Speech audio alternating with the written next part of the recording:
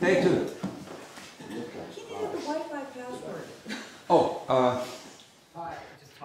pi. It's about, yeah. 3141592653. It's 5 times 10 to the 10th. Yeah, sorry. I can't remember anything, but hey, so day 2. I hope everybody got some rest last night, and or had some interesting discussions, or hopefully maybe even both. I know that I was pretty damn tired when I went to bed last night. I thought it was kind of an amazing set of conversations. Little bit of confusion, little bit of misunderstanding, but we are here talking about consciousness, so I mean, I would expect nothing less.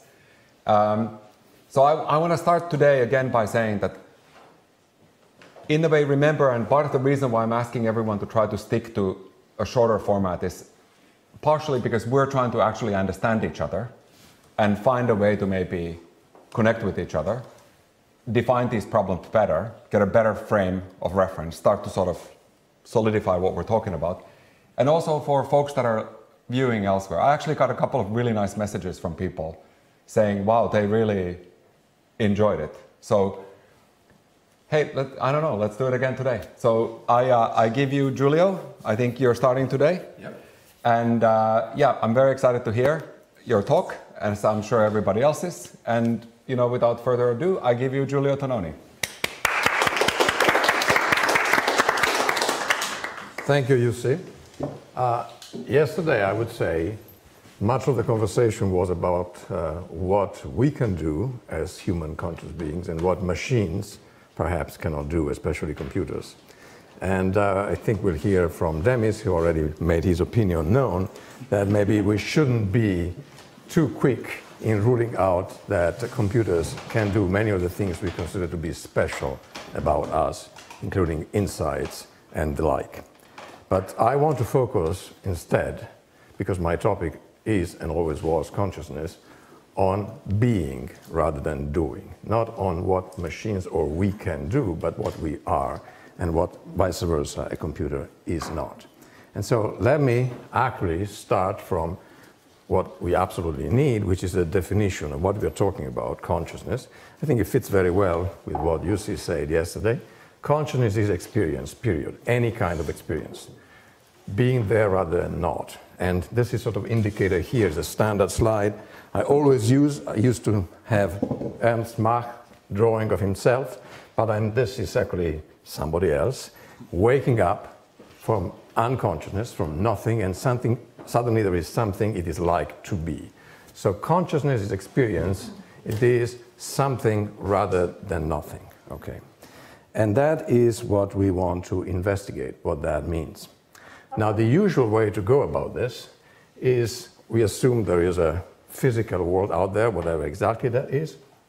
We know a lot about it. We have made immense progress. And then we want to somehow, and that's the problem that many neuroscientists face, get consciousness out of it, squeeze consciousness out of this brain, which is this complicated machine that we are studying in better and better detail, and get phenomenology, the fact that I wake up and suddenly there is something rather than nothing, squeezed out of the brain. That is not the way to go to understand consciousness, and the position I've always taken, and that is the position of integrated information theory, which is really where all this comes together, is you have to start from phenomenology itself, from being the way we exist, and try to provide an operational account, where physical really means operational. Try to account for this out of that, okay? From phenomenology to physics. And here, without further ado, I will just say, and I know it's a loaded word, but experience, what it is like to be, in a famous phrase, is a form of existence, or I would say existence par excellence. It is the only true existence. If you're gone, we see that at the end, there is nothing at all as far as you're concerned. So this is phenomenal existence, and from within the confines, the prison, whatever you want to call it, of our own experience, we try to make up a story about what is out there, and then a story about what might explain the fact that we wake up and suddenly there is something, and then again there is nothing. Okay, so it's not that I, reject realism, physicalism. Atom is quite the opposite. I assume all of those things. IIT assumes all of those, but they are operational. Now, operational really means that you can take a physical substrate, which is understood simply as anything you can observe and manipulate. And one other way to put it is anything you can play around with and get reliable and repeatable observations. In short, you can even turn it into a transition probability matrix, ideally. And here is a bunch of neurons. Of course, that's what we do in neuroscience. You go in, you observe and manipulate these neurons and try to figure out what is going on.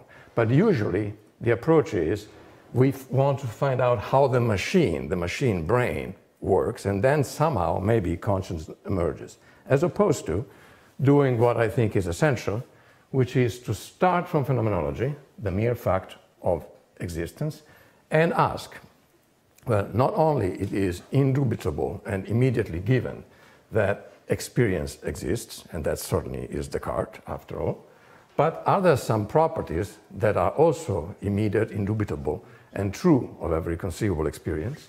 And basically, IT says there are 5 such properties, and only 5. Intrinsicality, which means that experience is for the subject. It's mine, not somebody else, so to speak. Composition, every experience is structured. It has, if you wish, distinctions, things you can pick out, and relations among those distinctions. Information means that it is specific. Every experience is the way it is, and therefore usually different from any possible other experiences. Integration, every experience is unitary. You cannot have an experience that would decompose into 2 independent experiences, otherwise there are 2 guys, not one, so to speak. And finally, exclusion. Every experience is definite in the sense that it has borders and grain. It sort of ends here. It's not half of what it is, the left side of the visual field only. It's not more than what it is extending behind your back. These are just examples. We could go on a very long time. I just want to say then that this is the starting point. Notice there are no other essential properties. There is no space, there is no time, there is no intentionality, there is nothing else that really is able to be essential in the sense of being indubitable and true of every conceivable experience. Given that I cannot spend any time on anything today, but I need to give you the essence of the theory, I just want to move on and say the starting point then is phenomenology, but not just that experience exists, which is the true starting point, but you don't go very far with it. You need to consider these essential properties, and then you can make progress, especially if you can translate these phenomenal properties into physical properties, where physical again means operational, and where operational means you can manipulate, observe, and you derive what you could call, very generically, cause-effect power. I take a difference, I make a difference. That is what you do sort of physically.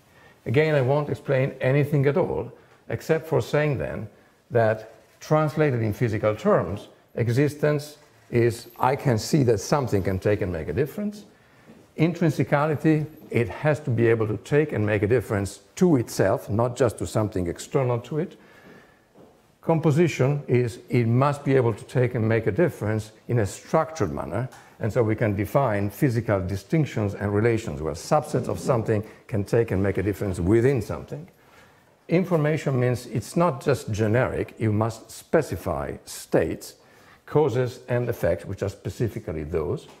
Integration means that whatever you are studying, whatever you are evaluating in terms of this cause-effect power, it must be irreducible. You cannot cut it, cut the substrate, and not lose any cause-effect power, because then you have 2 entities, so to speak, as opposed to 1.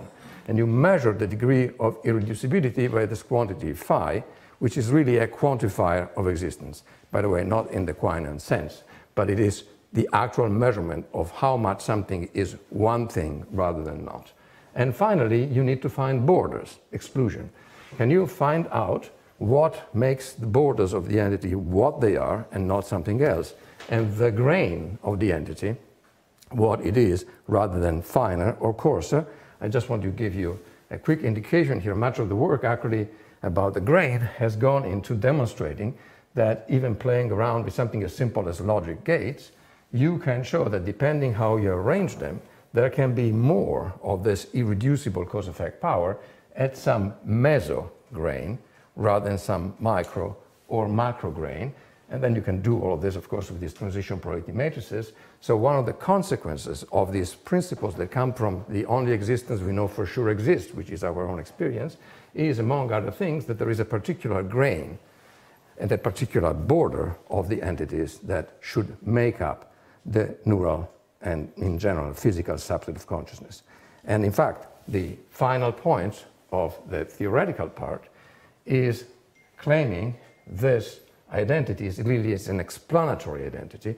As I say, we start from here, we want an account in physical terms, meaning cause-effect power, and the claim is that an experience, every experience, is one-to-one identical to what is called a cause-effect structure. That means you apply all those postulates that I showed you, you take a substrate, like a piece of brain, at a particular grain, which must be the grain that maximizes phi, irreducibility, existence, you unfold this substrate according to those postulates, and you get this irreducible, maximally irreducible structure.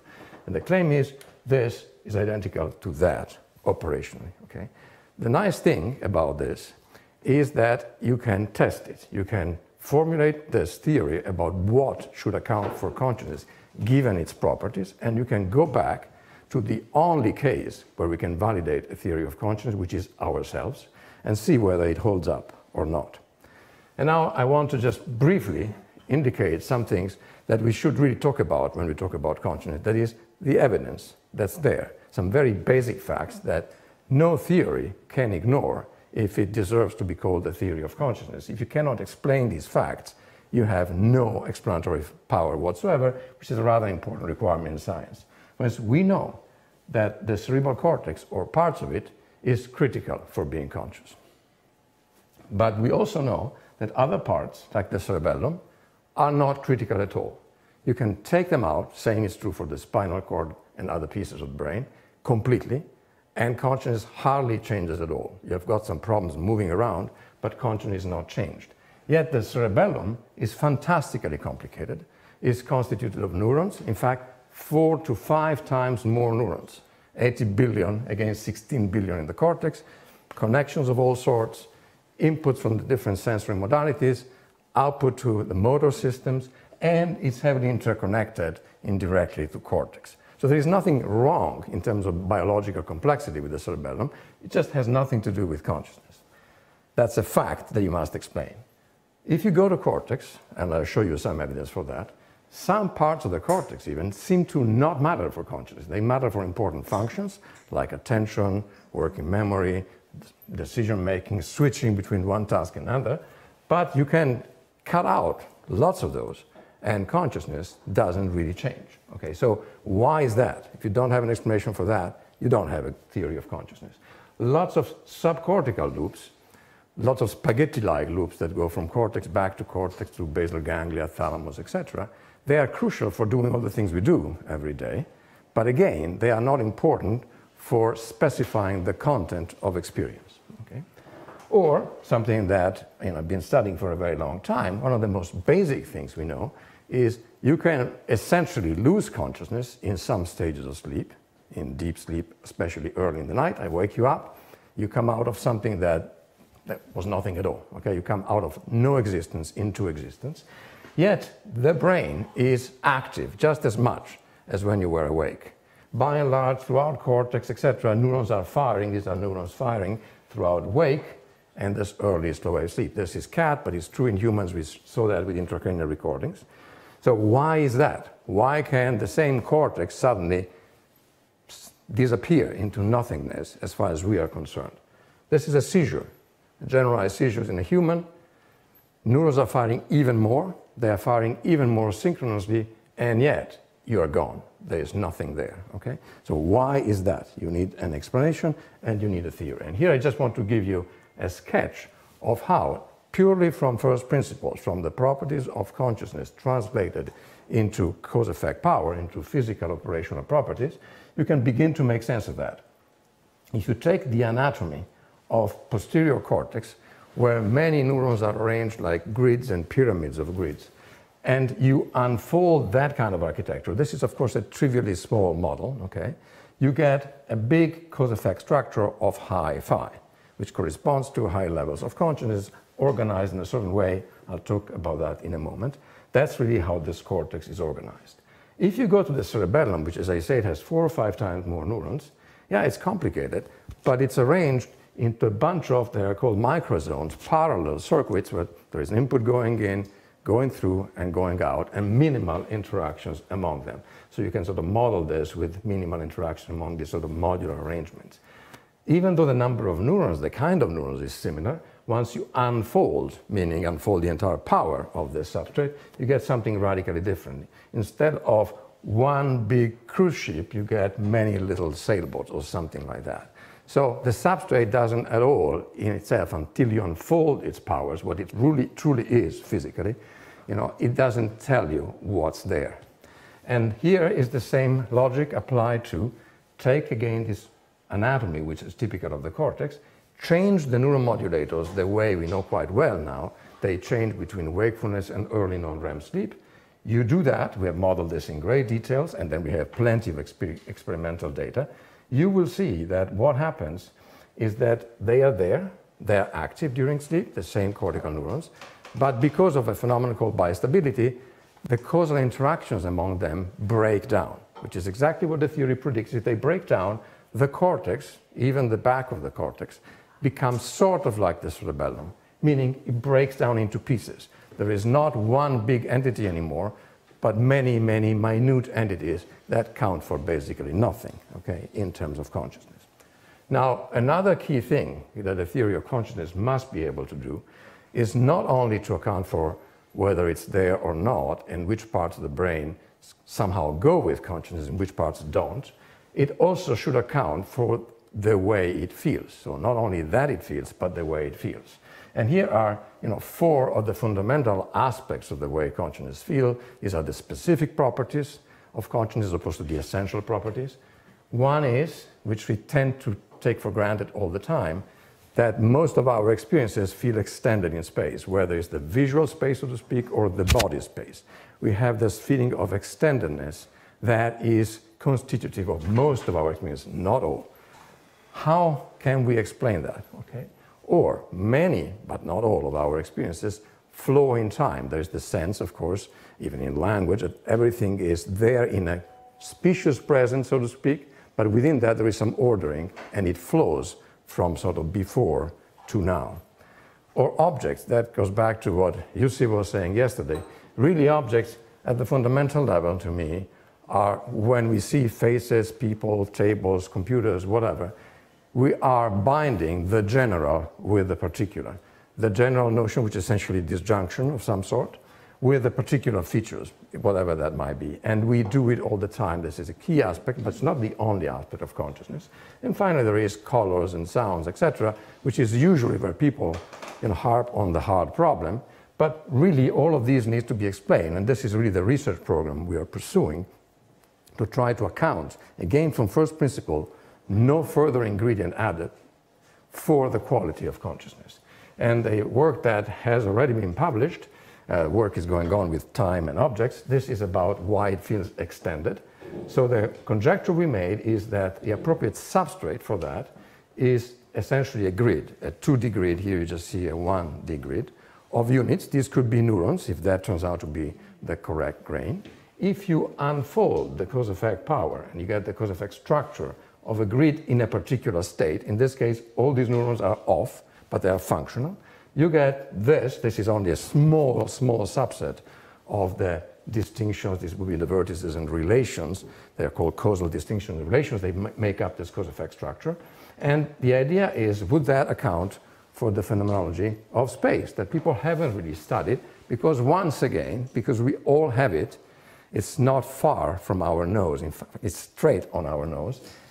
When you consider how things feel, including a blank screen, including the dark sky at night, Well, it's just space. We think maybe there is space out there and it gets projected onto the retina and then we represent it or whatever. But just take the experience. You can dream of space. You can close your eyes and there is still space, including visual space. So an analysis suggests that the phenomenal distinctions, let's call them spot for lack of a better word, okay, are things you can pick out, and you can pick out spots anywhere, so to speak, of any size in the visual field. And it turns out that you can indeed characterize some fundamental relations among spots. For instance, reflexivity, every spot points to itself.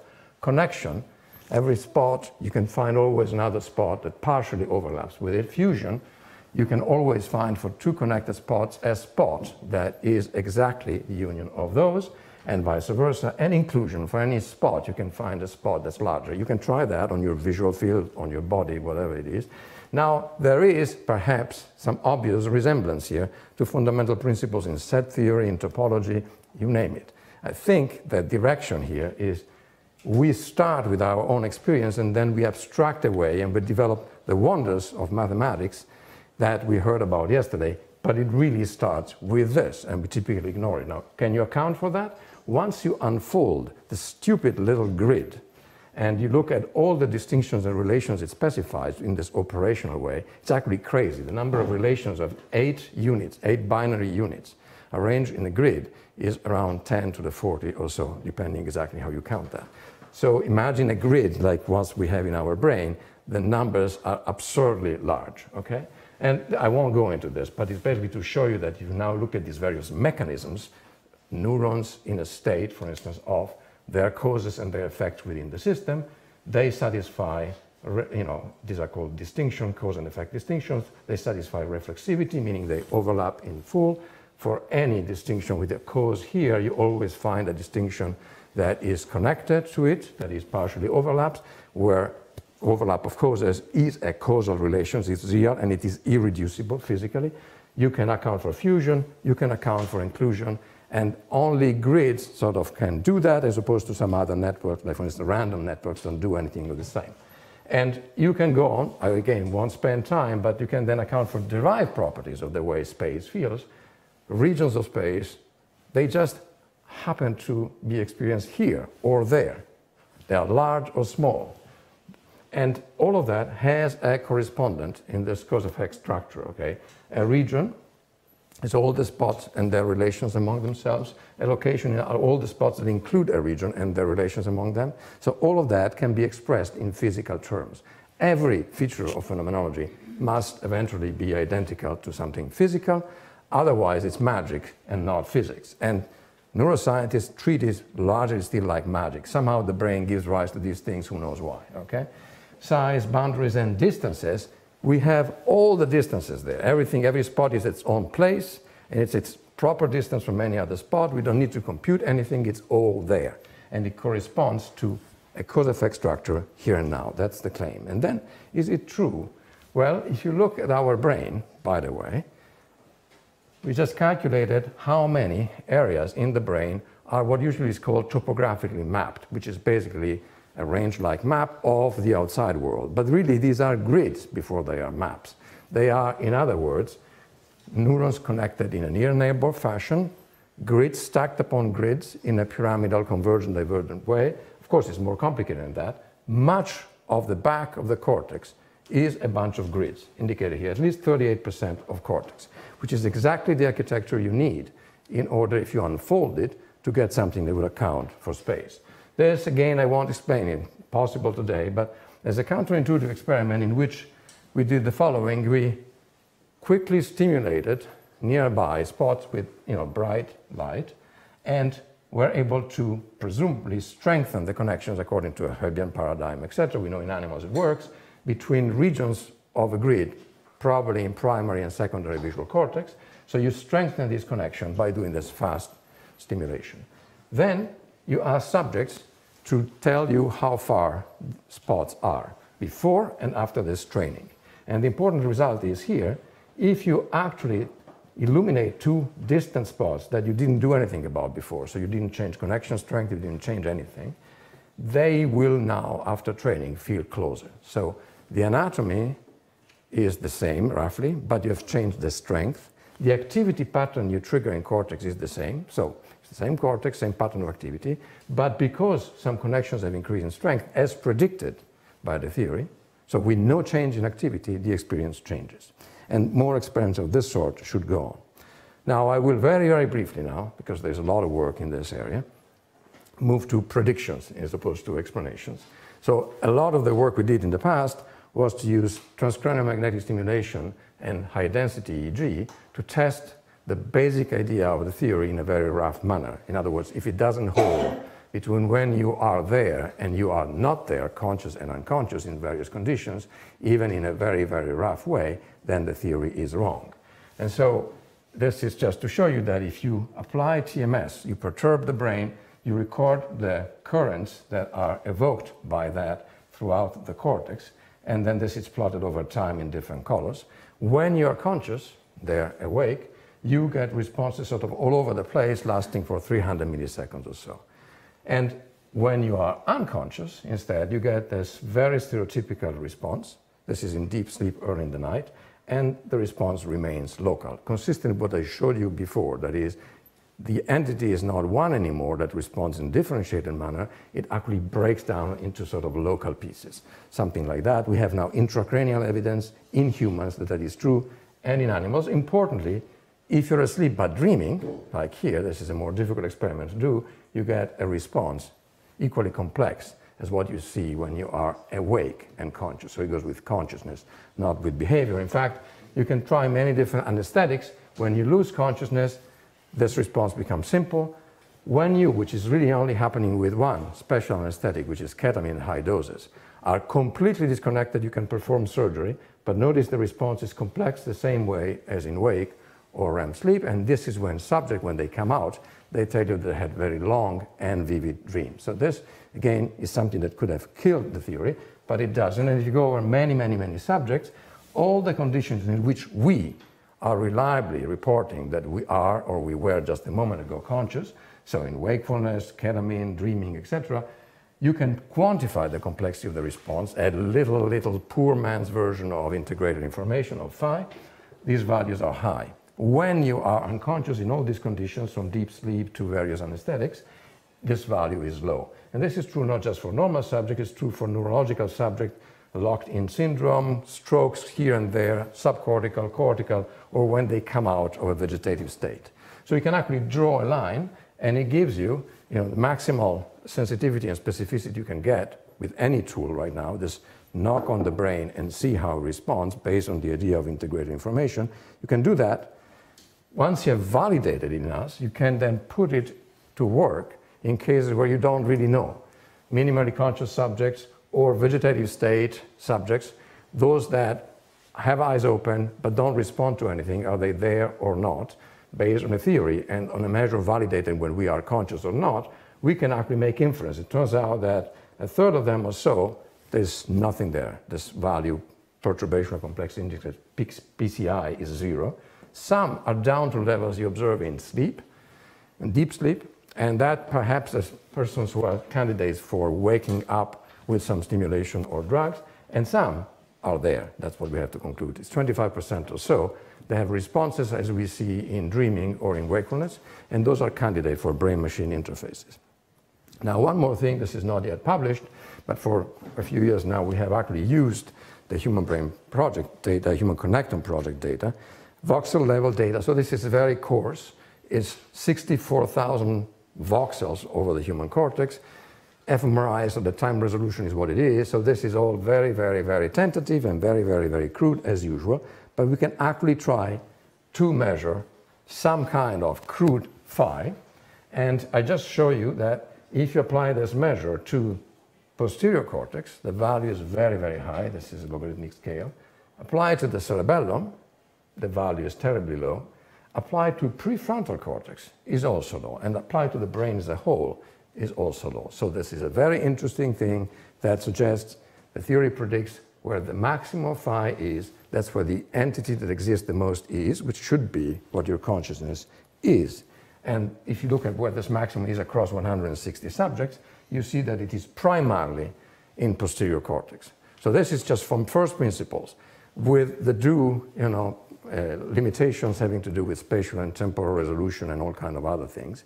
But even so, I think the rough picture emerges that there is something right about the anatomy of this posterior cortex when you're awake, say, or dreaming, such that there is a maximum of phi. There is what we call a complex of high phi, which would be the substrate of your consciousness.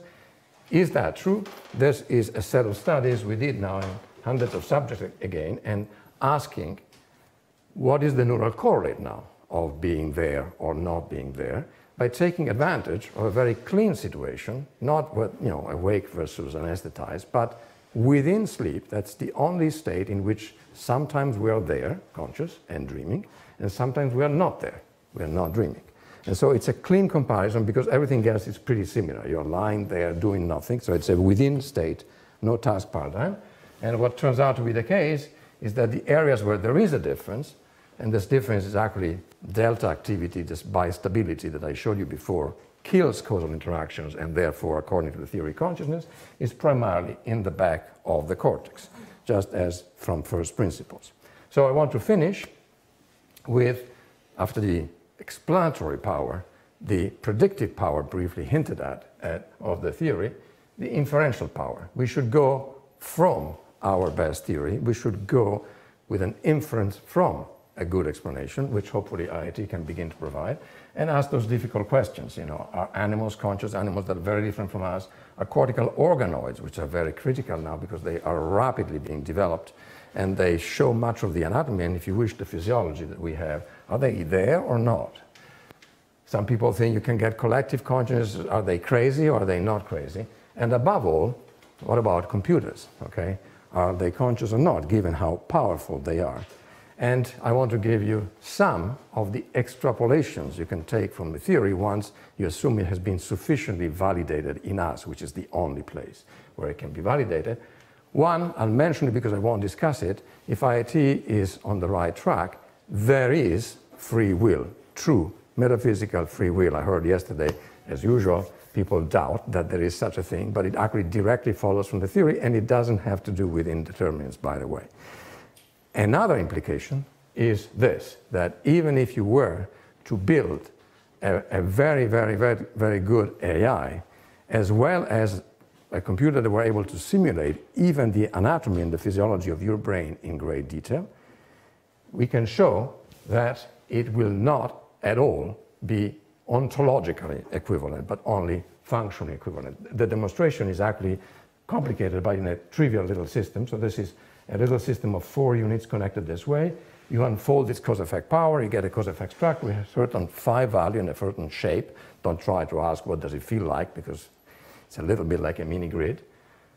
This is a 66-unit computer, so those are 4 logic gates. These are 66 with the various memory registers, the clock, etc., etc. This simulates that perfectly indefinitely. Okay?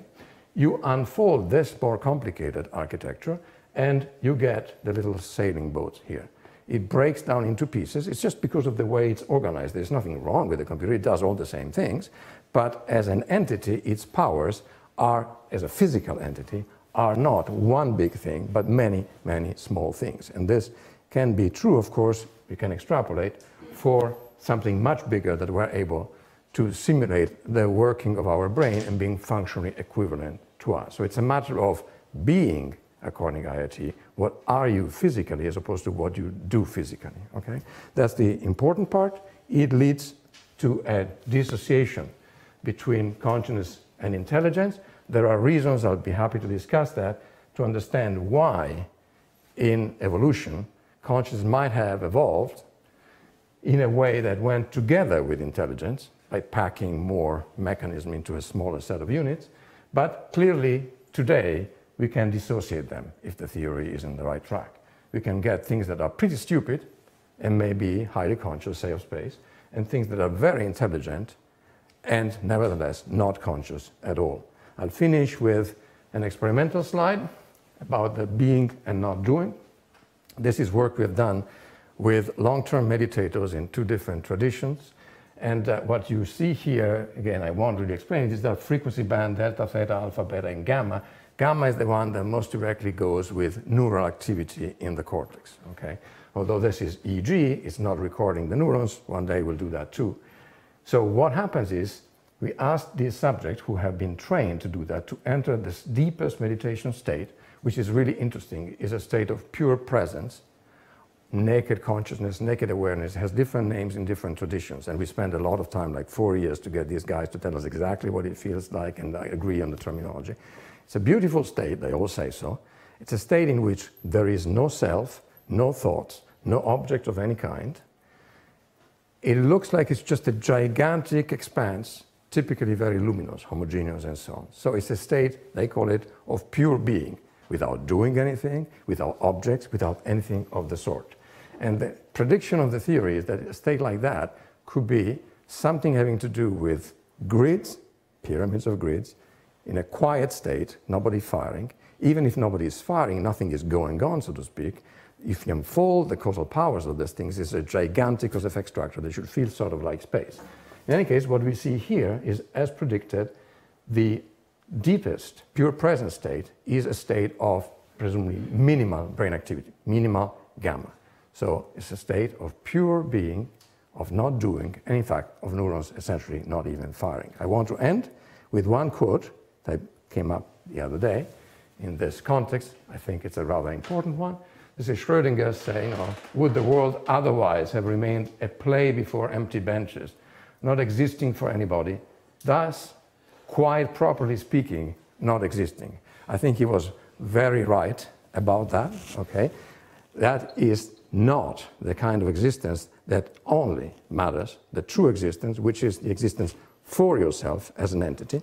And I want to say that as much as we have been now primed to think of us as specks of almost nothing in a vast, vast universe over infinite time, etc., and certainly there is a lot of right about that picture, if you go with this and you look for true existence, defining existence as existing for itself with all those properties, the picture changes a lot. I won't elaborate on that. But the stars collapse to dust. And us, who usually collapse to dust too, are giant stars. It really gives you a very different picture of what exists and what does not. Thank you.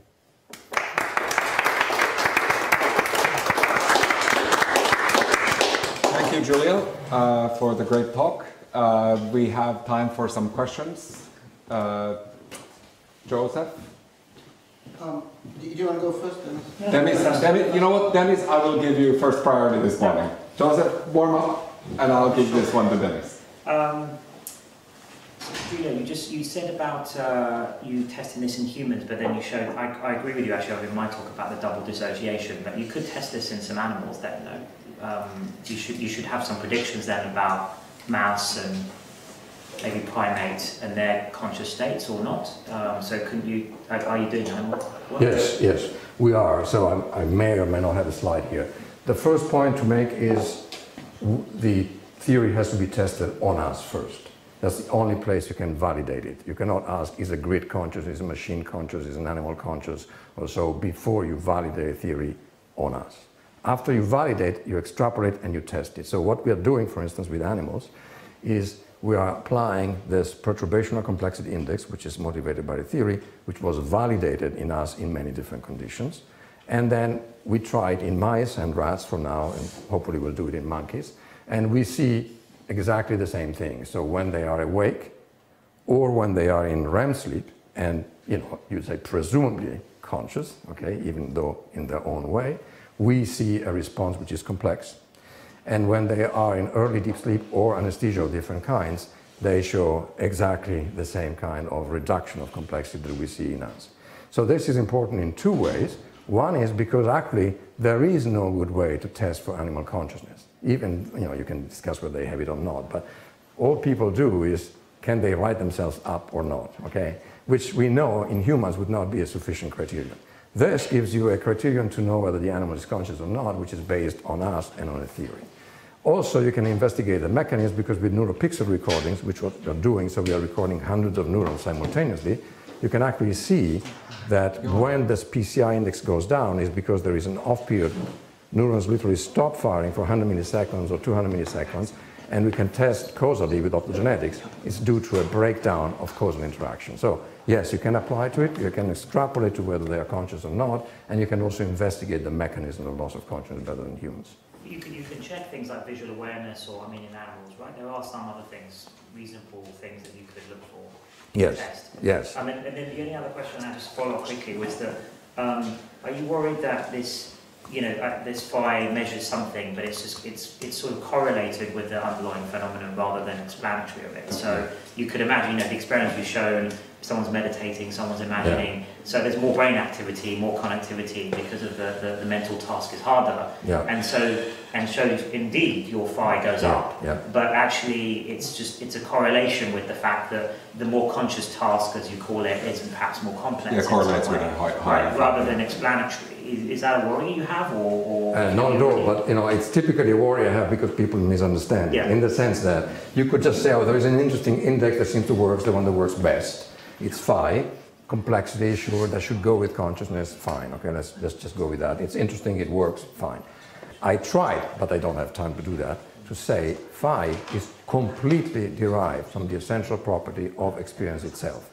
All the work went to the translation of the axioms, meaning the property of every experience, into postulates, that is, cause-effect power, and phi just measures the irreducibility. So it's derived from phenomenology, it's derived from the axioms. And I would also add, because it's another typical misunderstanding, the theory doesn't just say this, consciousness is a number, phi, this is how conscious you are. It is a quantity, it tells you how irreducible an entity is, and therefore, if the theory is right, how conscious you are. But what it is like, as I briefly mentioned with space, in this case, that is the entire cause-effect structure. So all the work really is done by this giant cause-effect structure that has to account for how it feels.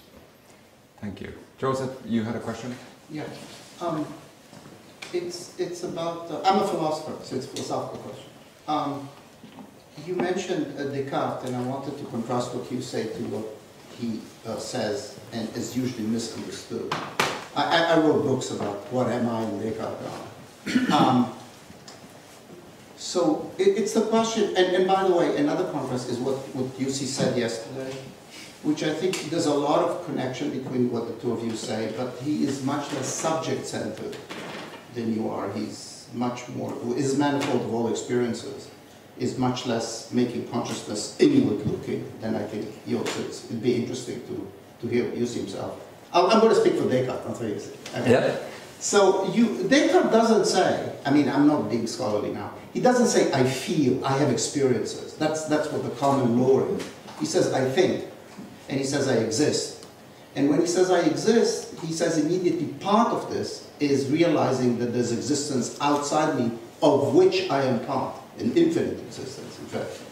So people have taken Descartes to be this phenomenological, you know, almost sad or something, I exist for or something, for myself. And I want to lead to a question from this. The question is not whether there's consciousness. The question, in some other sense, is whether consciousness is subject-centered and inward-looking, what it's like in me, or whether it's world-centered. That is, the thing that you quoted from Schrödinger at the end is relevant, because if you think the world, so to speak, is experiencing from inception, and we are just a special case of such experiences, dogs, we, the situation that Schrödinger is worried about is impossible. Experience was there from the very beginning, so to speak, you know, as Spinoza would tell you. It's not reserved to people who can talk about it, so to speak, and say, I feel the experience. It feels that when I taste sugar, it's like that, you know, which you kind of lead to, and a lot of philosophers lead to. So my question is, I think of Descartes and Spinoza as saying, it's all over, and we're a special, interesting case. And you seem to be saying, no, it's not all over. It started a few, million years ago or whatever, and it has to do with self-orientation. So can you say something about it?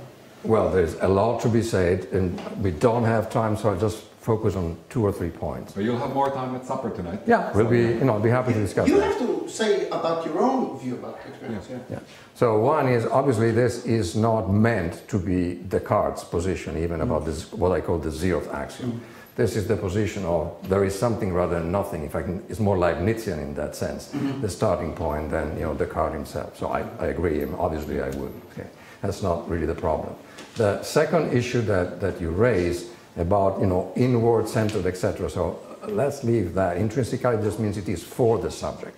There's a lot which I haven't shown, which goes to the issue of what does it mean, for instance, to perceive an object, the usual thing that people talk about and worry about, because practically that's what's relevant. And I'll just say, without explaining, that IIT is 100% internalist. In other words, the meaning is all in that cause-effect structure.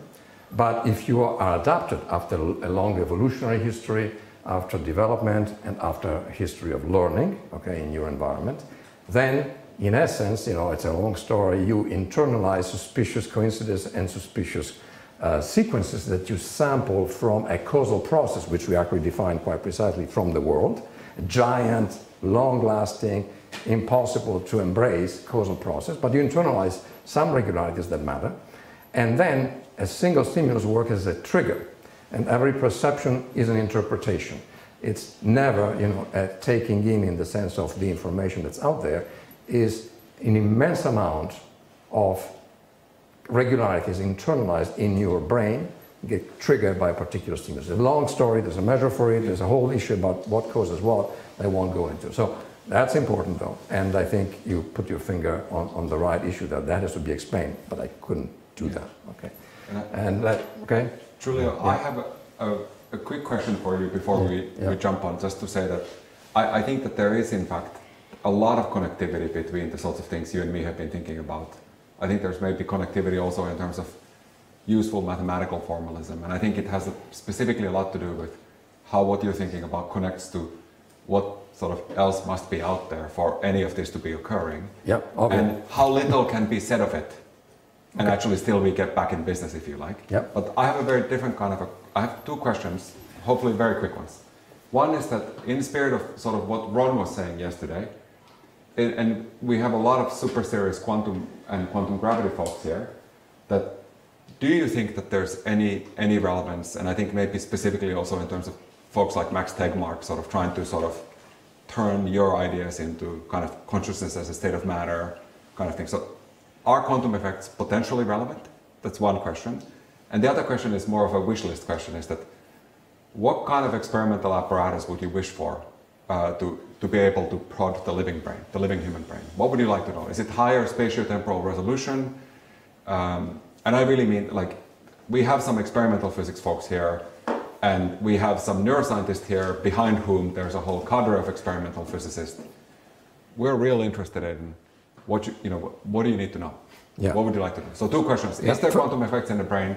What kind of apparatus would you like to have to probe deeper? Well, is there quantum effect? We'll hear that, and that is an experimental question, and I'm not going to go there. But in principle, is IIT compatible with quantum level things? Absolutely, yes. And one of the things I was mentioning before is there's actually from first principle approach to asking what for any particular substrate, where substrate is intended in the most general possible way, stuff you can play around with, is the scale at which existence, meaning cause-effect power, is maximal, okay? Yeah. So this maximality is key. There's another connection I'll briefly mention, because I would like to discuss it with other people later today or tomorrow.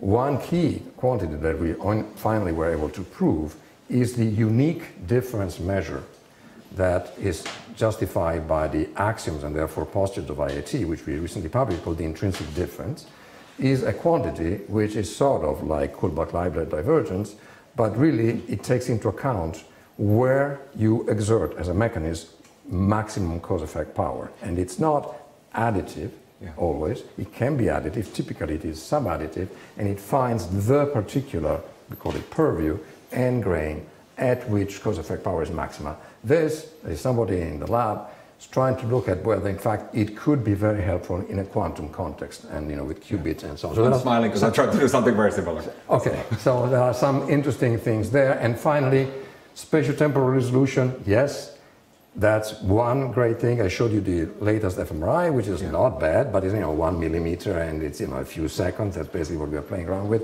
Clearly, that is not the grain at which consciousness exists in us. And then there is also a need for some smart computational power, algorithm, etc., which is just as important than the spatiotemporal resolution. So, I mean, that's a wish list, but we should talk about that more. But thank you, Giulio, so much, and thank you for all the questions. And I give you Paavo, I think, who's gonna, I'm hoping, make sense of everything that's happened so far. At least kind of pull Basil into back into the fold. Right. Thank you. Thank you very much.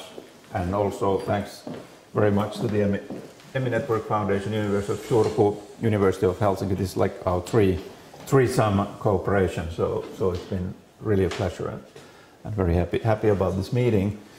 Anyway, so here it goes. I start by just with the question, is the brain analogous to a quantum measuring apparatus? If you worry about analogies, then I want to show I'm in good company. We got Aristotle, who said that the greatest thing by far is to have a command for metaphor. This alone cannot be imported by another. It is the mark of genius, for to make good metaphors implies an eye for resemblances. This is in the Poetics. Also Niels Bohr, much later, Atomic Physics and the Description of Nature, when said, although we can be concerned only with analogies, yet in the facts which are revealed to us by the quantum theory, we have acquired a means of elucidating general philosophical problems. So this is kind of also my general approach of what you might call quantum philosophy or scientific metaphysics.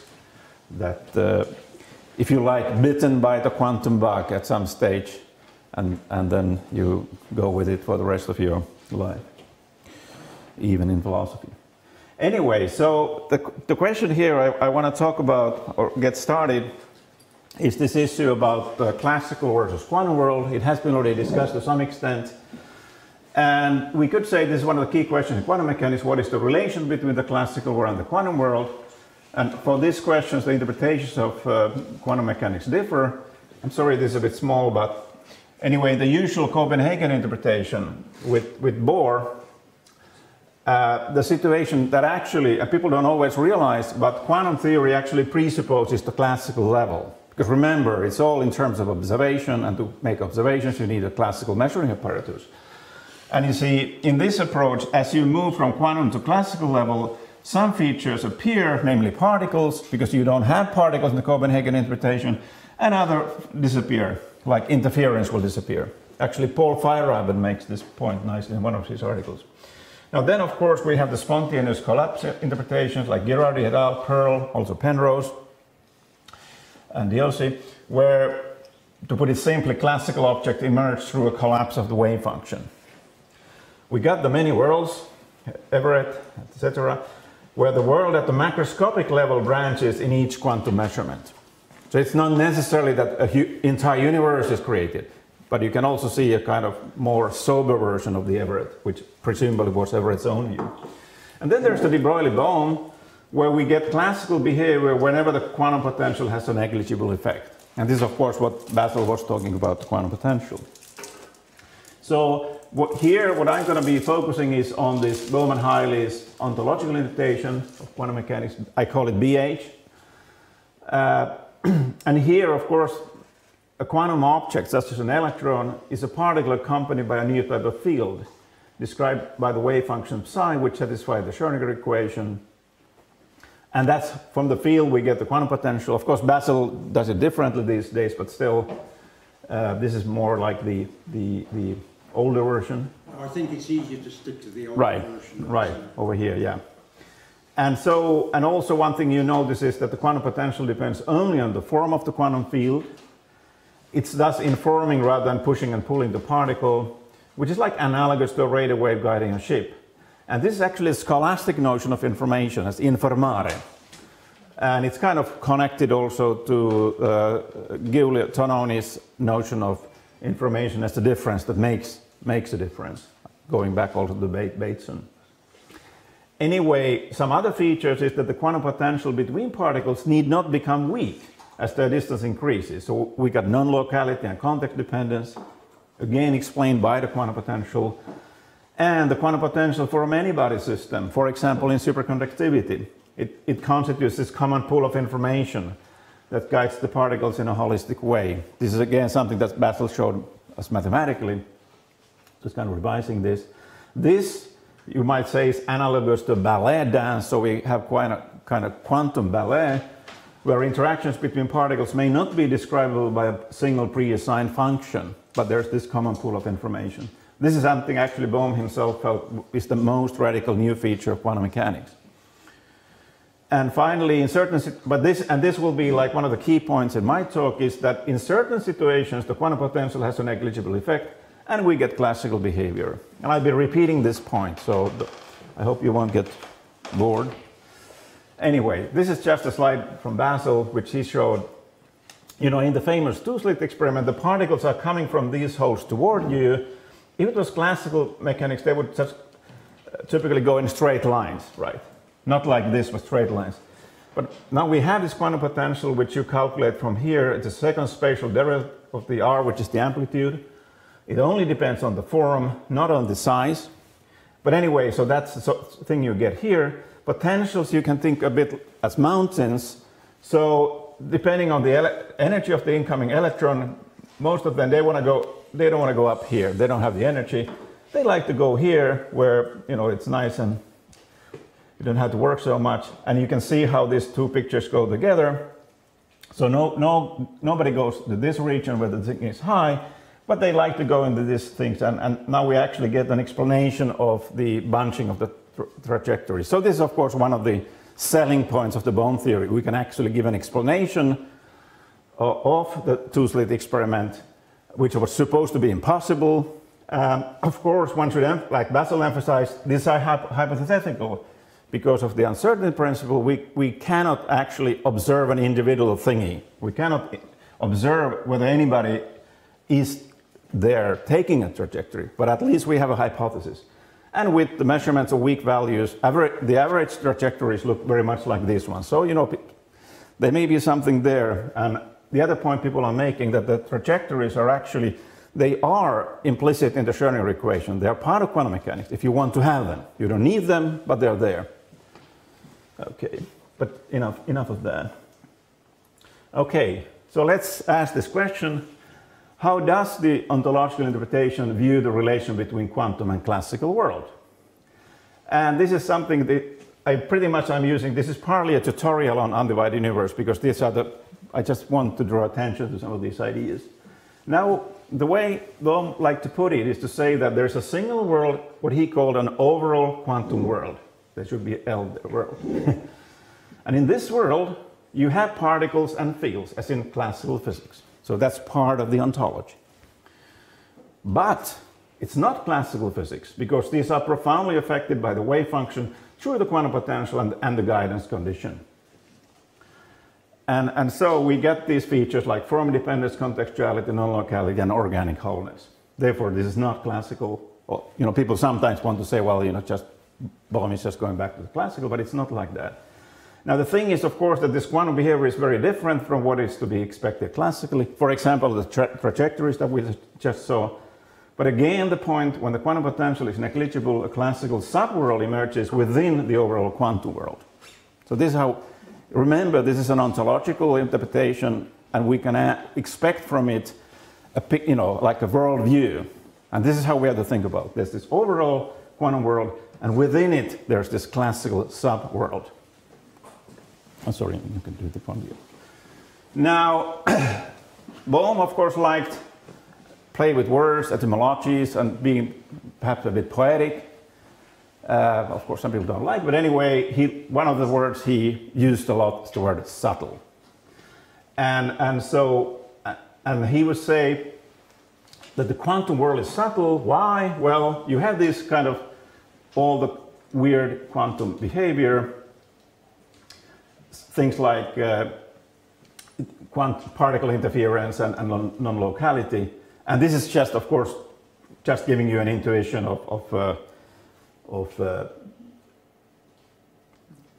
something, whereas in contrast, the classical world, he would say, is manifest, something we can manipulate.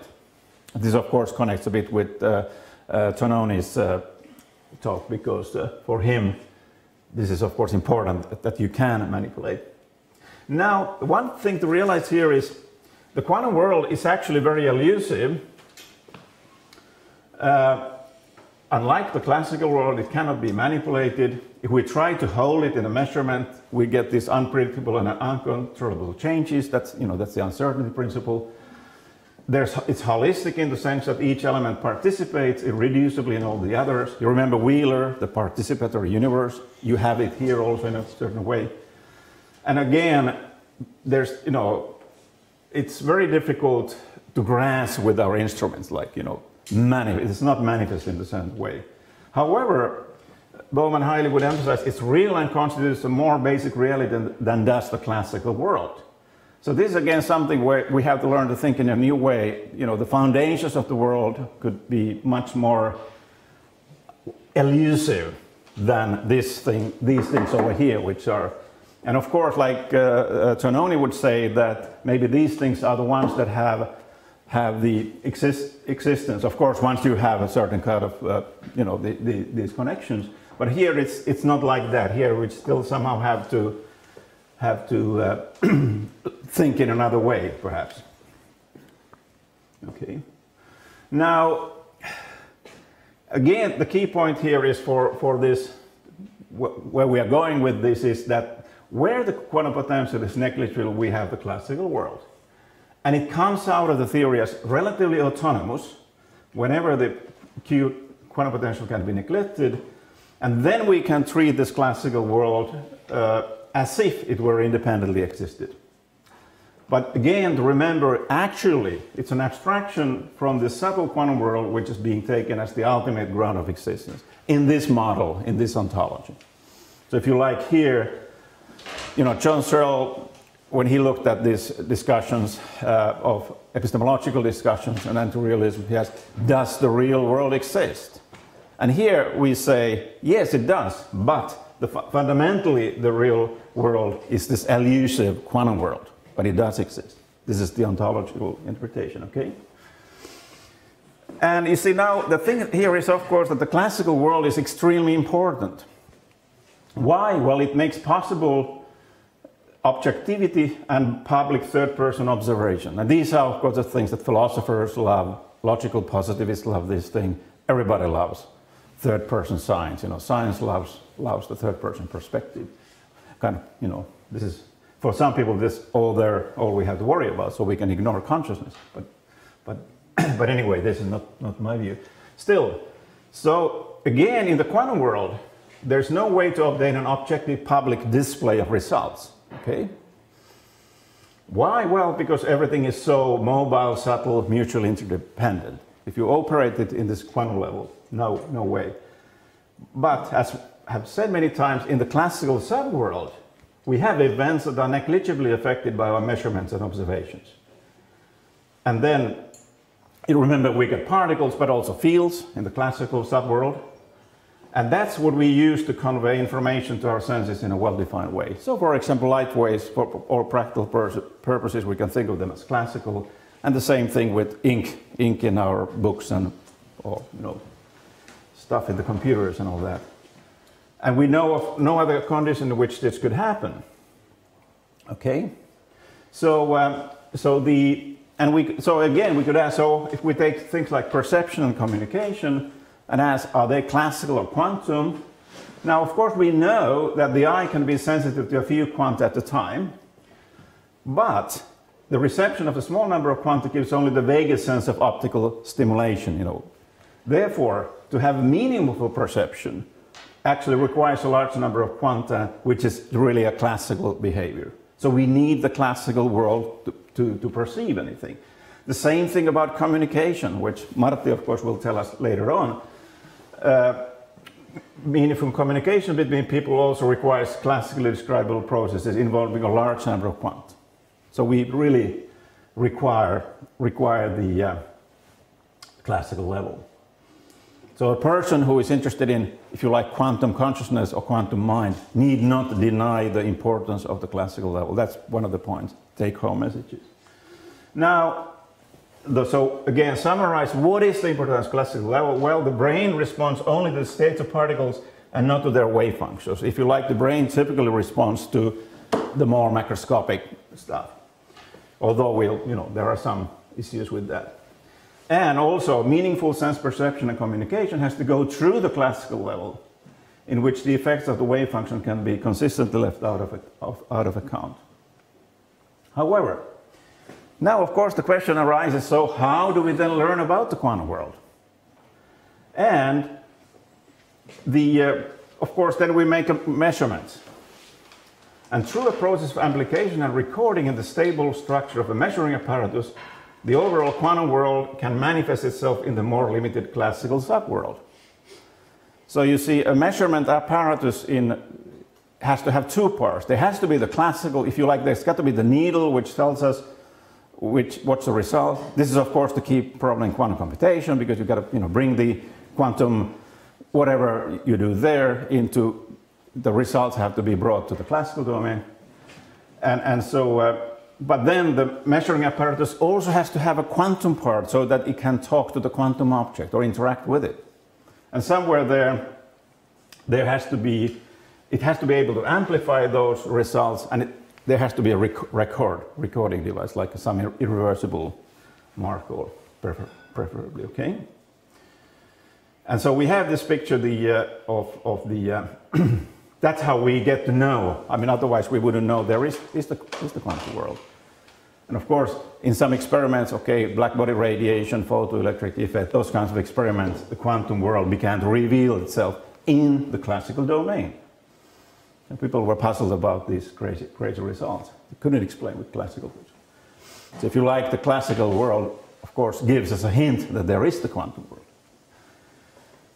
One thing, of course, the selling point of the theory, that if you know that for example, in the von Neumann's version of quantum mechanics, you actually have the assume a cut between quantum world and classical world, and that's arbitrary. If you want, you can include the measuring apparatus, then you need another one and another one. Maybe consciousness collapses the wave function. Okay.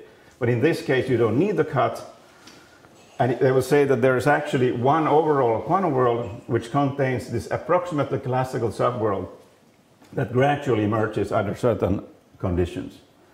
And this is what Bohm and Heide would say, this has not been achieved by other interpretations without going beyond current quantum theory. So it's part of the game here. I think what Bohm felt very much he wanted to do with the book Undivided Universe. Let's see how far we can get with quantum theory without changing it. And of course, towards the end of the book, they also consider modifying it. But a lot of the book is just saying, what can we do with quantum theory as it is? Can I just say that was the second book we were going to write? That's right. But he died, unfortunately. Right.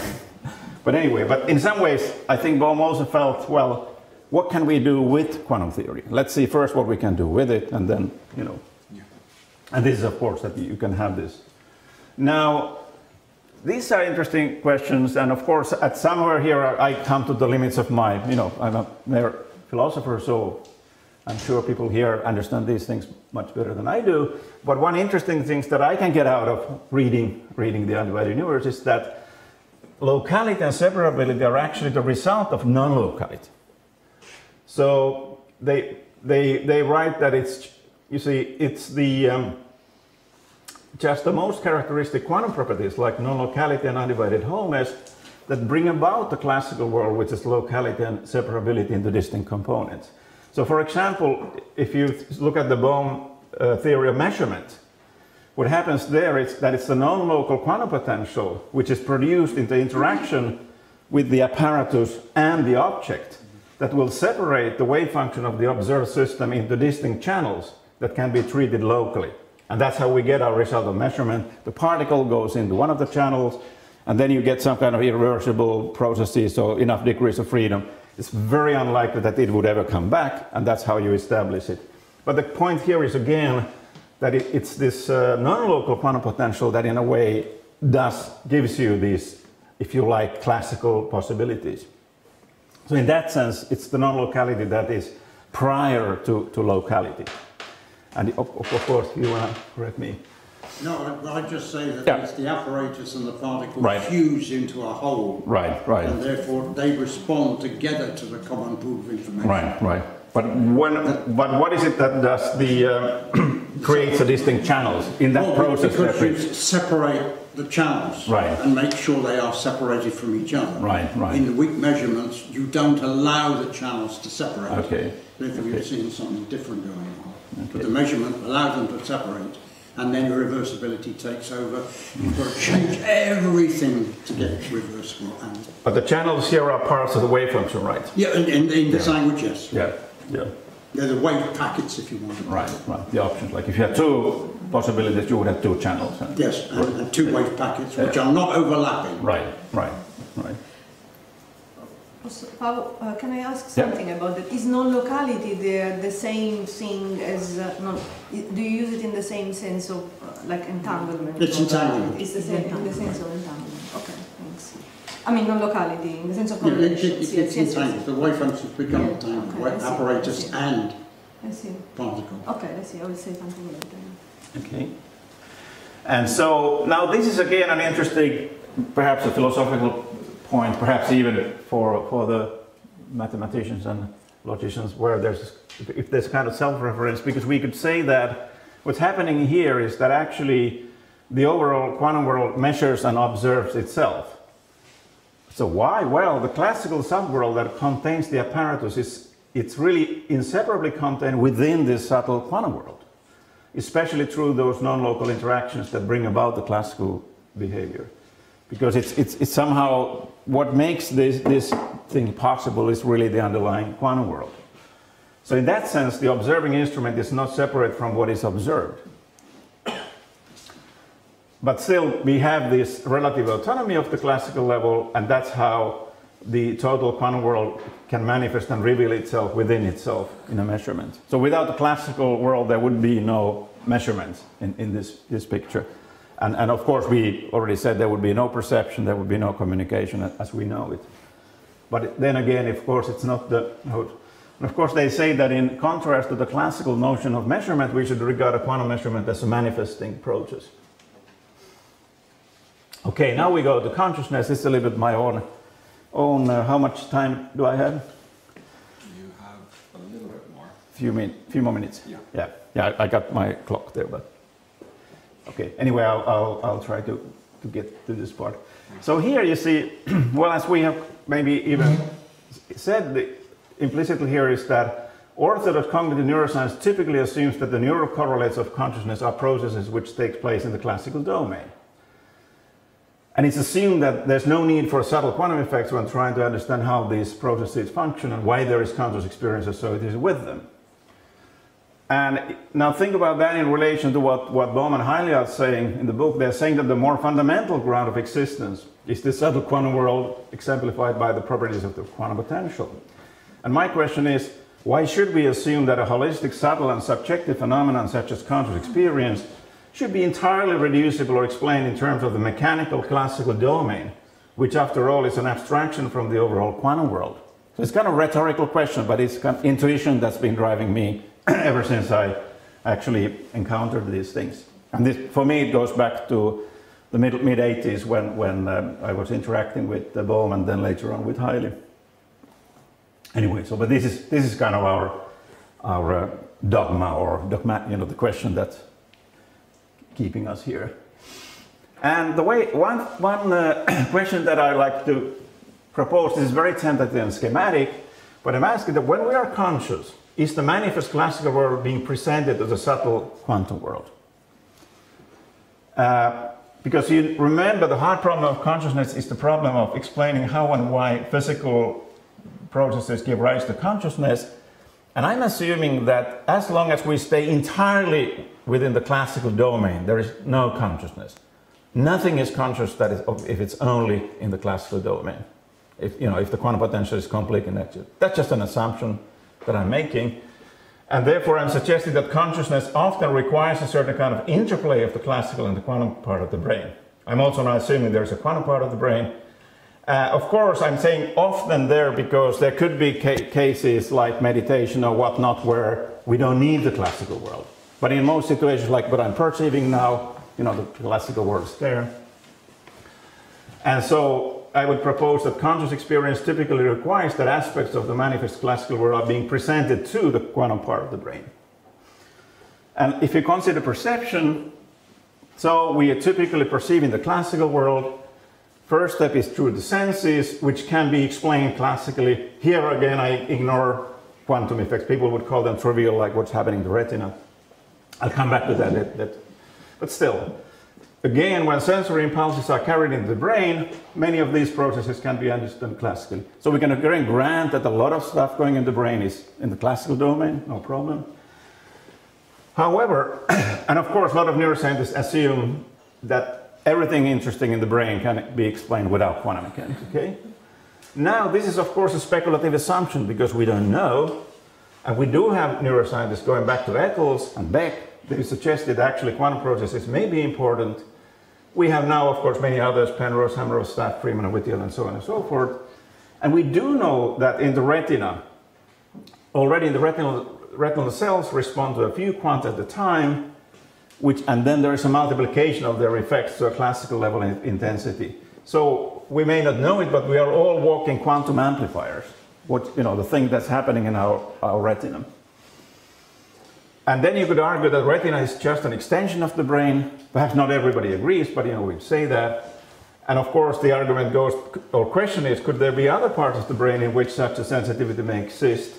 For example, in certain kind of synapses or even in the microtubules. Okay. And so now we come to this point that if there would be this kind of sensitivity, then the brain would be like a measuring system that could, like a measuring apparatus, manifest and reveal aspects of the quantum world in the overall processes. And so in that sense, we could say that our perception and our action are actually analogous to quantum measurement. For example, then when I'm perceiving things, the process of perception would unfold into the brain, and then the speculation is that it would connect to this subtle quantum domain of the brain. And then this quantum domain may in turn reconnect to the classical domain, where outgoing action is determined through amplification of quantum effects. And this is actually a point that Bohm and Heilin make in The Undivided Universe, but they don't expand on it. And this is something that I like to take up and develop more. And I think we should look into it. And so now, of course, we could ask some questions. So what happens when the process of perception connects to the quantum world? Is information carried by the stable structures at the classical level being presented to the quantum world? And then, does most of conscious experience arise somewhere in the process where the classical process connects to the quantum domain? Remember, I made the assumption that if you're staying entirely within the classical domain, there's not going to be consciousness there. So just, and of course this would lead us to a possible solution of the hard problem of consciousness. And so we could ask this question like, how does conscious experience arise? There is a suggestion of connected Bohm theory by Jack Sarfati. He has many wild ideas, but this is one of the, it's a wild, but it's not equally as wild as some of the others. Using his name. Yeah, I know. But anyway, he suggested that so-called back action would play a key role in how conscious experience arises in the context of the Bohm interpretation. And as you can see, we have above said it's the wave function influencing the particle, but if the field influences the particle, might not the particle influence or act back upon the field? This would be very much in line with principles of physics. And so actually this is something that Bohm himself considers already in 52 and Bohm and Heilin in 93. And so we could say that, we use the notion of informing there. Could there be a kind of equally subtle effect when it comes to the back action? And what Sarfati has proposed is that this qualia would be some kind of excitations in these macro quantum coherent pilot waves. The pilot wave is another term of this quantum field in the Bohm theory. And so the assumption there is that we got something intrinsically mental, namely this quantum information field, And then our qualia would be excitations in them, imprinted by the back reaction of the classical material variables. So again, we have the classical world exciting, if you like, this quantum domain. And anyway, so this does connect to the Fröhlich thing. I'll move on here. I don't say everything here. There is some controversy about these Fröhlich states, which are the macroscopic quantum coherent states in the brain. But there is some recent research suggesting that actually the group in Gothenburg claims to have observed for the first time a quantum coherent-like state. And there's some other connective work there. And of course, so it's just one idea. I mean, I don't, it's just to get started really here. But this would be one suggestion how classical processes become experienced. And of course, right now, when I'm observing the environment, I'm observing the macroscopic world. And somehow, if there would be some kind of back action making me conscious of it. But still some final point just is that, of course, we are typically conscious of an entire virtual world, perhaps produced by the brain analogously to the way holograms work. This is, of course, the pre-Brahm idea. So it could actually be that what is being presented to the quantum part of the brain is this 3D classical construct. And we don't know the mechanism, but anyway, this could come into it. So anyway, here's the summary of what I've been saying, and perhaps finally is just to come back that the suggestion that the brain would be analogous to this quantum measuring apparatus. But I think I won't go through all of that because of the time constraint. So thank you very much.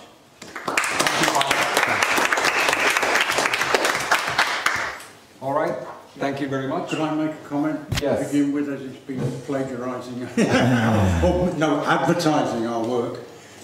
Well done, Paavo. I think at long last I don't have to worry about you understanding what we were saying. You've got it very well, except for the last little bit, right. The back reaction. Right. What do you think about back reaction? It's a different type of force, which is what I tried to say, but you probably got lost in my talk. Right. It's the force which is the force from within. It's the Coriolis force.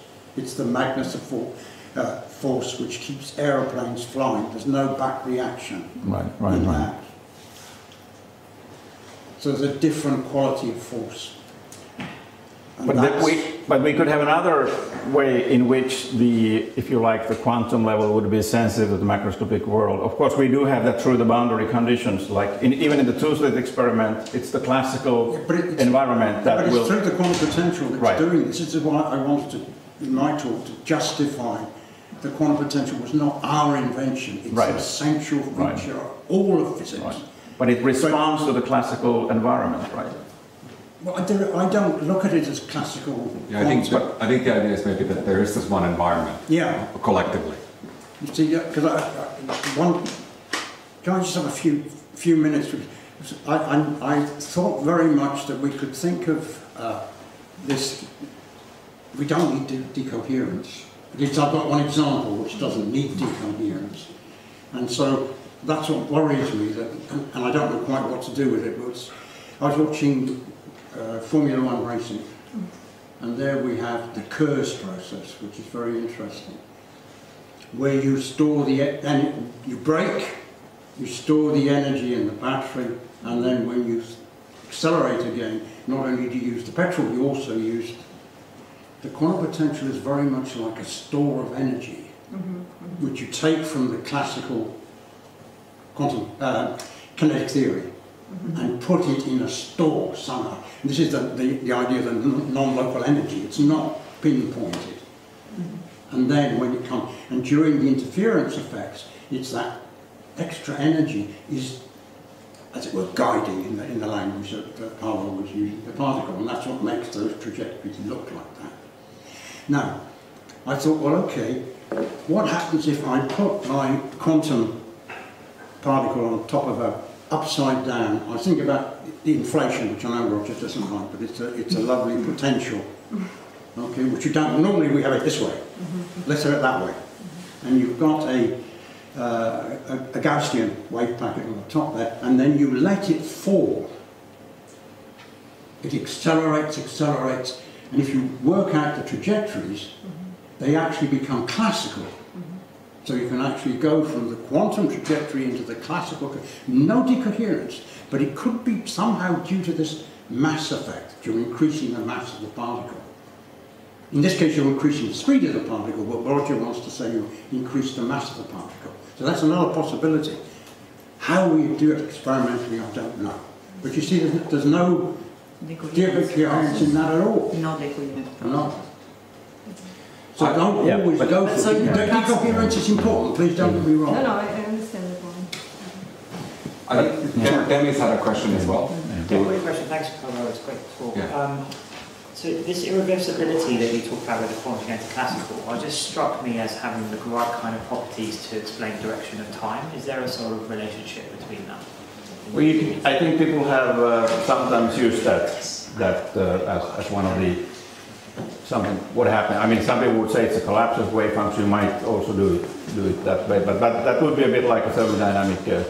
Then you have to go to thermal quantum field theory to really appreciate where that's coming from. Yeah. That's another lecture. But it's definitely you can definitely access it in this kind of a model. Yes. You can also access it in the kind of models that I propose. But you can make modelizations where there is directionality and modelizations where there's reversibility and no. Well, it seems like there's it's been built in, right? The directionality. Yeah. But in a way to perhaps still say something about the motivation of my talk is that in the bone theory as it is, we talk a lot about how the quantum potential organizes physical process. But in some sense here, like with consciousness, we're interested, well, how does the physical world and the manifest classical world get experienced by us in consciousness?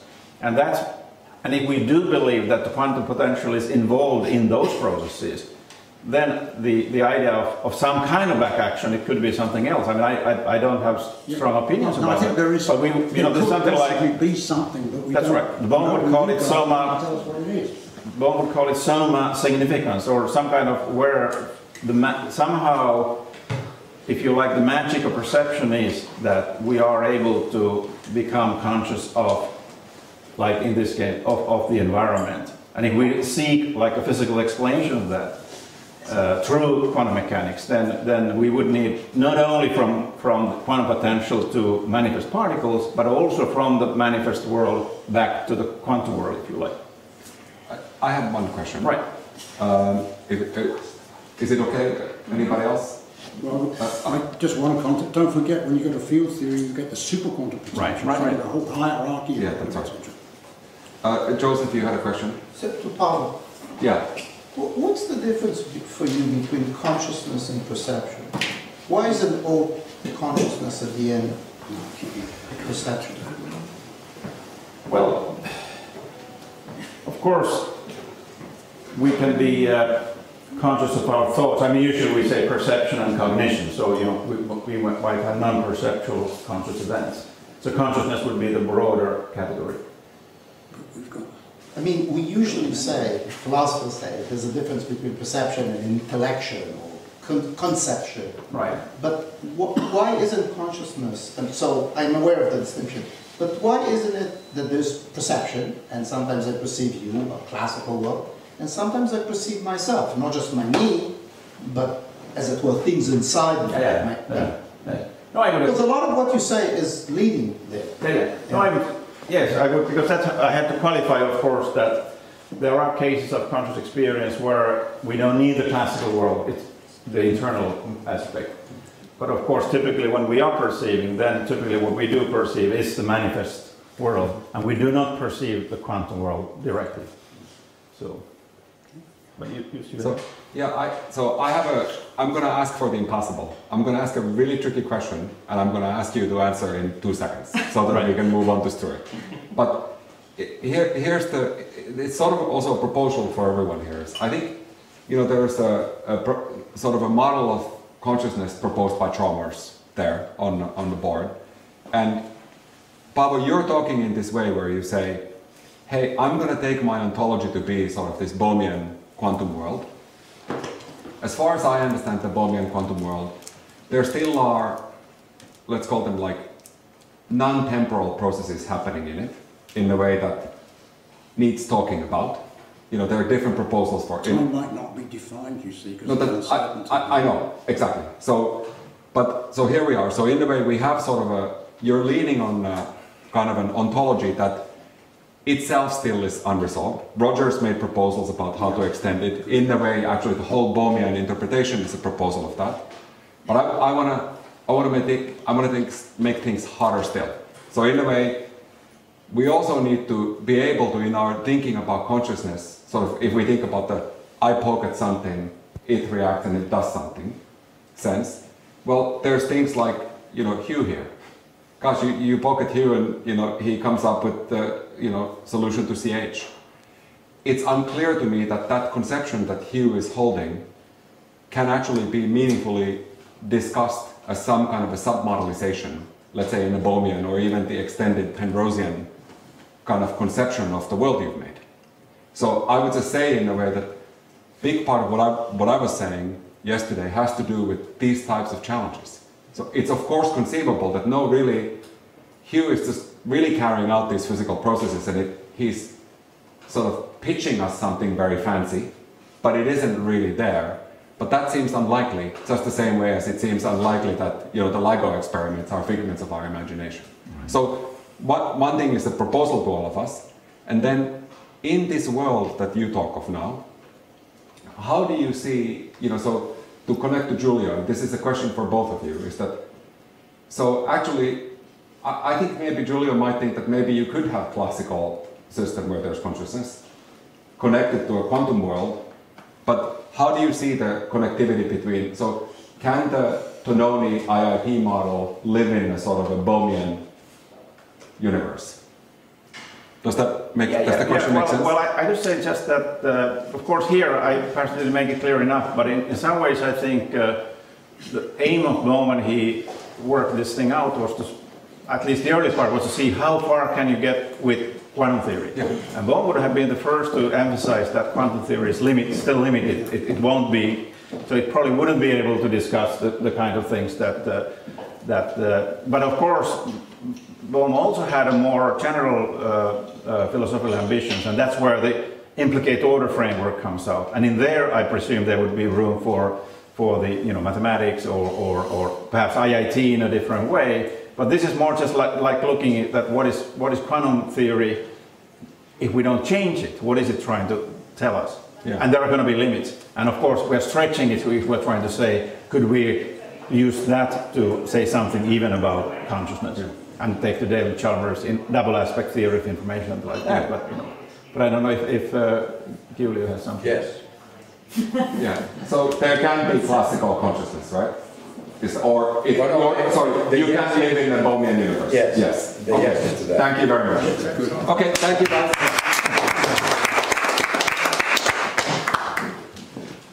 So, you know, in this train driver conductor role, I give you Stuart Hameroff. Hold for a second. Let's who will hold for 1 second. So I'm going to go get a quick coffee, and then we continue. You okay, Roger? Coffee or anything? Should we wait for you? Water? Maybe I will be back before you know it. Okay. Oh, you want some water? maybe some water.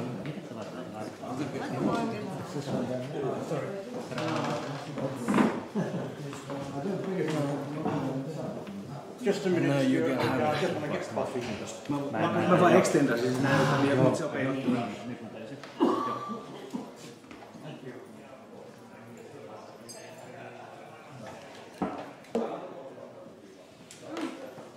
Don't worry, they went to get you some coffee and water. No.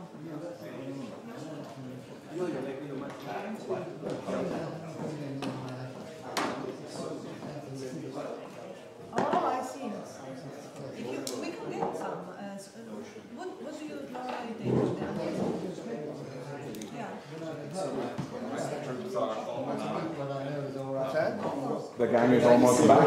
Okay. Do you live in Arizona? Yeah, Tucson. I haven't been for a long time. Oh, you should come. Well, we're having lunch this afternoon. But the people are coming. Yona is the right. Right now, hybrid, so both online and We need to write tassels. Okei, got it. Joona, me tarvitaan hänelle tällaisia niinku, minä en osaa sanoa antacid-lääkettä. Ymmärrätkö mitä me tarvitaan? Joo, niin kuin mahalla. Niin, jotain sellaisia pillereitä, mitä vaan voidaan vaan pureskella. Niin pyydän vaan Kimmoa mennä käymään. Give me one second.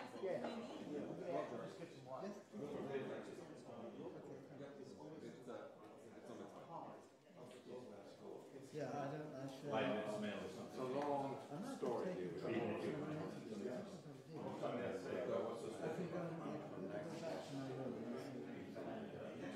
I think they're going to bring you some right now. Yes. So The IAT story. you want to come in? Yeah. Okay. Hey Stuart, let's take hands so that we can get some. Yeah. Okay. Including cause of change. I think it's. Internals becomes quasi-structural. I think it's got some. So Maybe I'm gonna go with him. I'll go with him. It's always easy. Yeah, but yeah, and then we'll condense now. If you want, I can also go. That's okay. We'll wait anyway. It is some kind of information process. You get something in, you do something. Instead, information is not there at all. Information is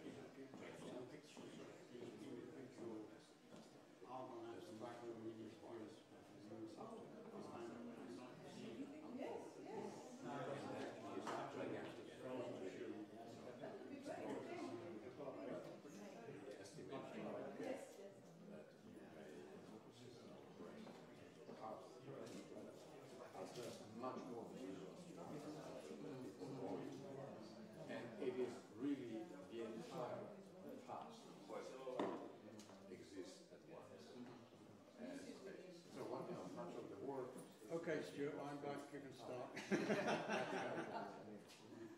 Space is. No, you see where we're coming from. It's not that we're rivaling you, because we don't know what the answer is. And there's many different views that we can have.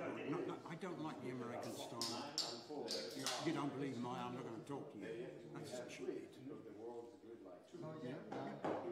This is your...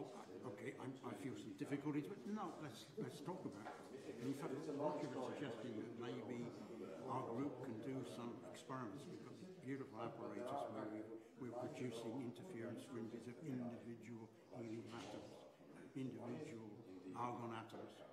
So we're looking at it, and we're wondering if we could use the mass idea on our experiments to see if so we don't have to wait as long. I mean, the boys have done a brilliant job on that. I mean, if you'd like to see, I've got a movie of the atoms actually arriving, forming an interference pattern, one by one. One atom, not one atom. One atom at a time. No. They come through one at a time. You can actually see them. There's One atom causing the interference pattern? Yes. Oh, really? Well, if you want to see it, do see it, because it's quite mind-boggling. You know, you always think, well, it's the whole group that's causing. No, it's not. It's the bloody individual. That's the whole point of my talk. Sorry. This is one way of looking at it. Roger says the other way of looking at it, but the interesting thing is how I come back and I re-derive Roger's spins from an entirely different point of view. And there are many ways for us to see which That's why I'm excited still. You know. Anyway, you've got things to say. Yeah, no, because I heard it. And then you have to get separate. All these people. I can't stop while using it. Imagery. So when I experience the ocean, I haven't experienced it. No, I think you Can I gave experience? Oh my God. Some Yeah, don't. So that please. Mentioning Sarfat. You're too honest. The image. No, I but I somehow feel that to some extent you were there again. But okay, sure. perhaps we Can do it another way. Stuart, could you just beat him American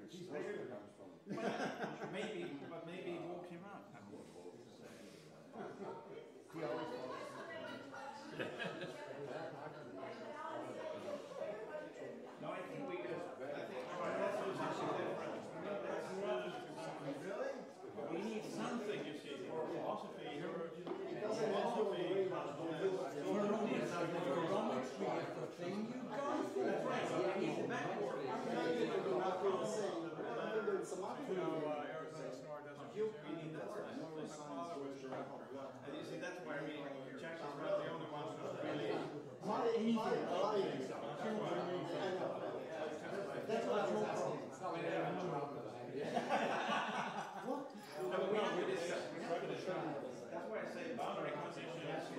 You see, we know that there's a sense in which the macro environment does influence quantum potential, because it's always you put in the boundary conditions and that determines the wave function and that determines what quantum potential you have in that.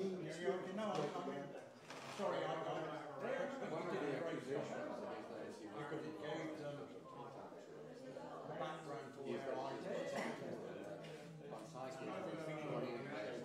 you coming along and making it very clear.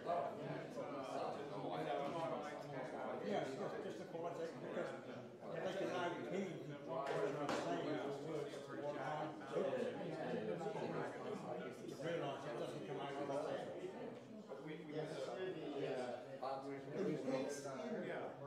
But it's also very interesting to make it more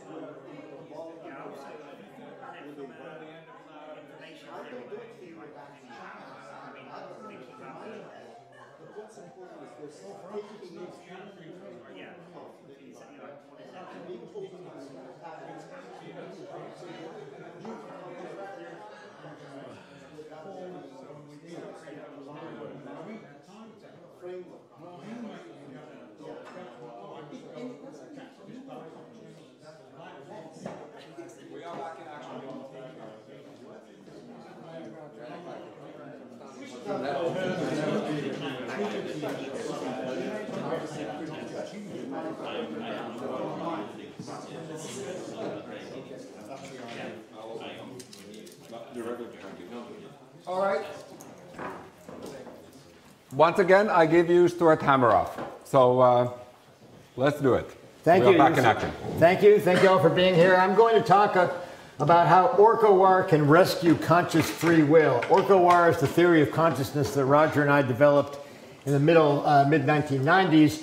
And here you see part of a multi-scale hierarchy that kind of comes with it. And we start with a neuron, and if we went that way, 4 orders of magnitude larger, we'd get to the brain. If we go this way, we go into the microtubules, the individual tubulins, which are part of the microtubule, dipole oscillations in aromatic rings, and then way, way, way further down, we get to the Planck scale where Roger's objective reduction originates, and I'll come back to that. So,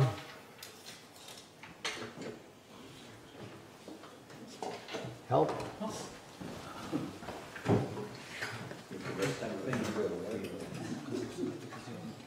Oh, just wrong slide. Okay. No?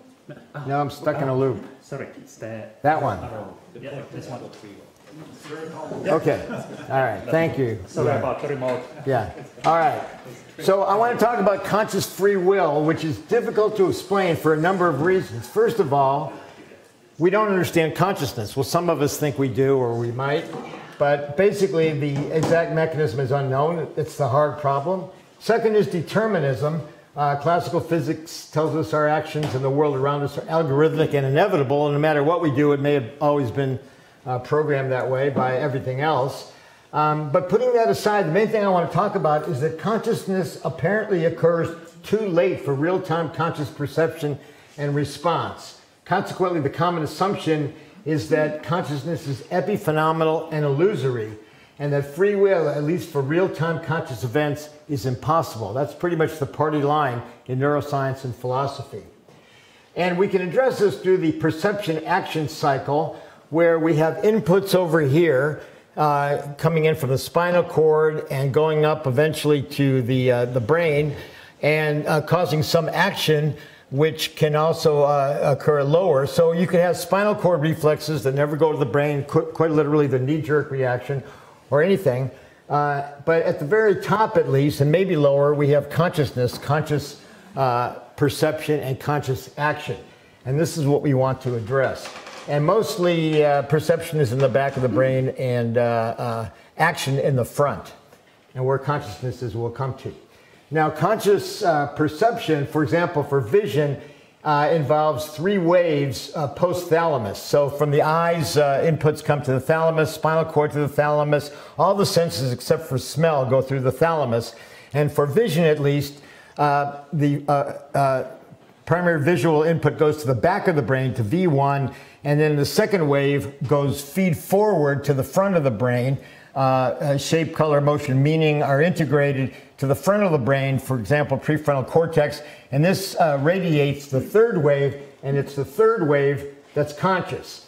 And we know this for a couple of reasons. Number one is that only the third wave is inhibited by anesthesia. This is a very strange effect because the neurophysiology is very similar with all different types of anesthesia. The gases, propofol and ketamine. This work was done by George Mashour's group. So only the third wave is affected by anesthesia. And it occurs hundreds of milliseconds after sensory input. So this is strange. Consciousness occurs 300 to 500, or the activity that correlates with consciousness occurs 300 to 500 milliseconds after sensory input. Bing. So I'll use Bing to indicate consciousness experience, the so-called hard problem. Now how that arises is what we have to explain. So Bing the activity associated with Bing occurs almost a half a second after sensory impingement. And this is consistent with theories of consciousness, including our own, that the activity associated may occur then. And the other theories, global neuronal workspace, higher order thought, predictive coding, recurrent processing, Giulio's IIT, and ORCOR. Now, as I said, the issue is that the activity occurs 300 to 500 milliseconds afterwards, and yet we respond to visual inputs in less than 100 milliseconds, or even faster, seemingly conscious. And Roger's talking about Roger Federer. This is Rafa Nadal hitting a shot, and we know we respond even in rapid-fire conversation at a cocktail party or elsewhere. We respond more quickly than it seems that what we're responding to has been processed. According to mainstream neuroscience and philosophy, started by Dennett, Dan Wegner, etc., consciousness and the other theories, and maybe Giulio can respond about IIT, consciousness comes too late. Consciousness comes after we've already responded non-consciously. So consciousness is considered epiphenomenal and illusory. We are merely helpless spectators, kind of like Pac-Man being manipulated around the game by somebody with the joystick. In this case, the joystick is controlled presumably by non-conscious processes, and consciousness is considered epiphenomenal and illusory. We'll come back to that point. I don't think it is.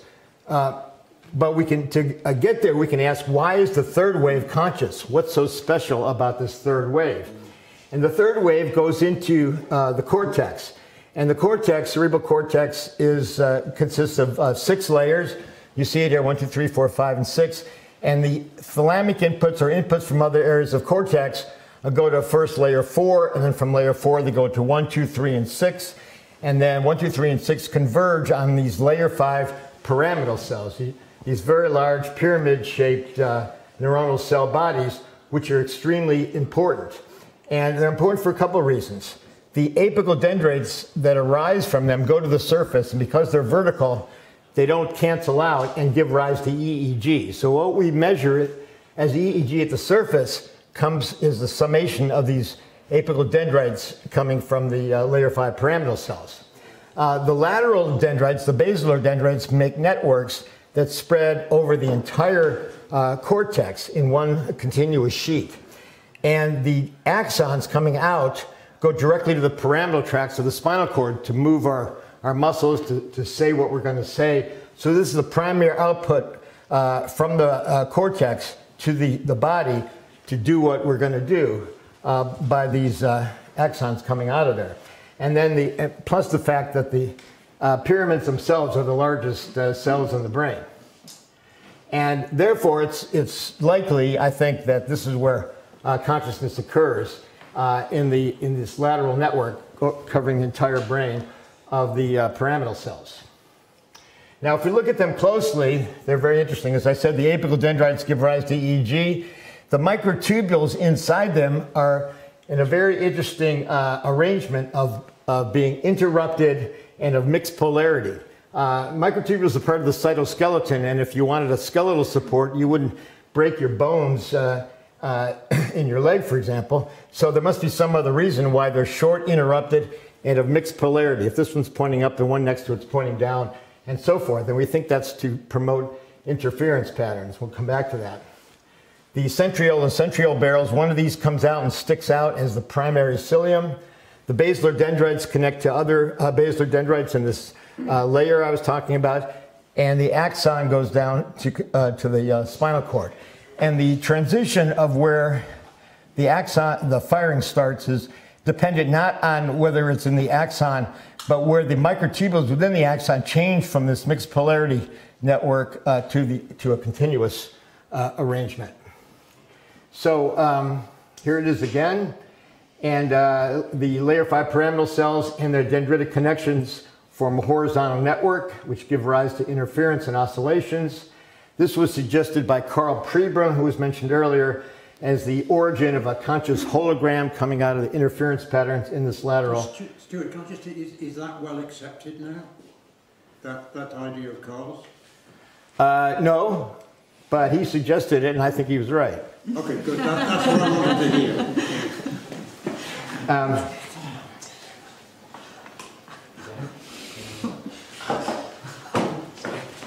So, what happened here?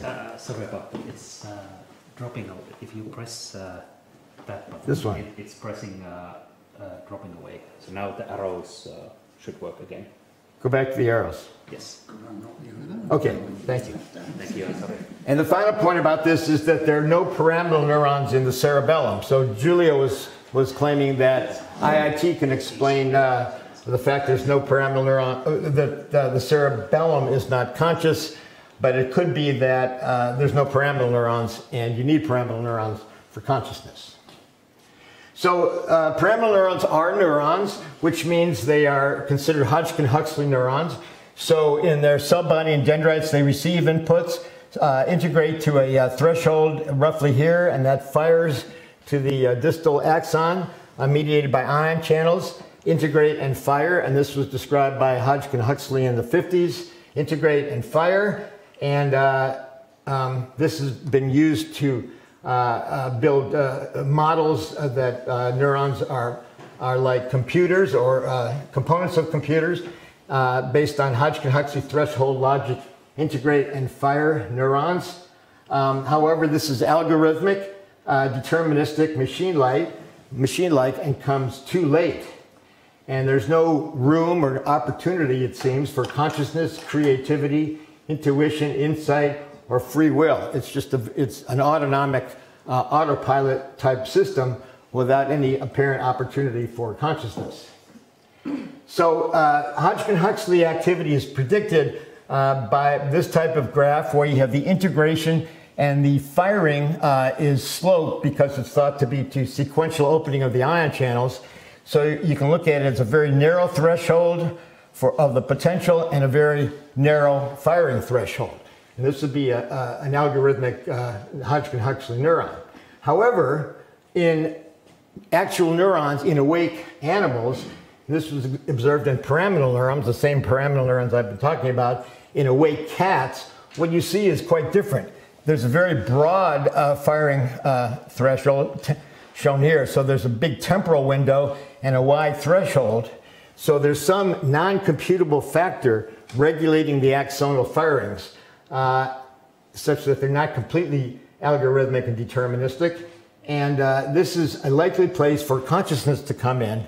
You can see Bing here with the wide temporal variability and threshold. And the spikes are vertical, which means that these ion channels, at least a bunch of them, open simultaneously. So it's not open, open, open. They're all opening at the same time, which is suggests to be a quantum effect also. So this is a likely place where consciousness can regulate behavior. From a deeper level, you could say from where? Well, the most likely place is from inside the neuron, where we have the microtubules and the other cytoskeletal protein, which is where Bing is likely to occur in the cytoplasm, regulating and altering the integration and triggering firing. This is somewhat like deep learning networks in AI, except they have an additional network, and here the network is at a smaller scale inside the system. And I should add that the microtubules, when they fall apart, you get Alzheimer's disease. Now, most people think about the amyloid plaques, which are outside the neurons, but the real lesions that correlate with lack of cognition, lack of memory, are the neurofibrillary tangles, where the tau protein falls off the microtubule, and the microtubules disassemble. You lose synapses, the whole neuron shrinks. And this is something we're actually trying to address clinically.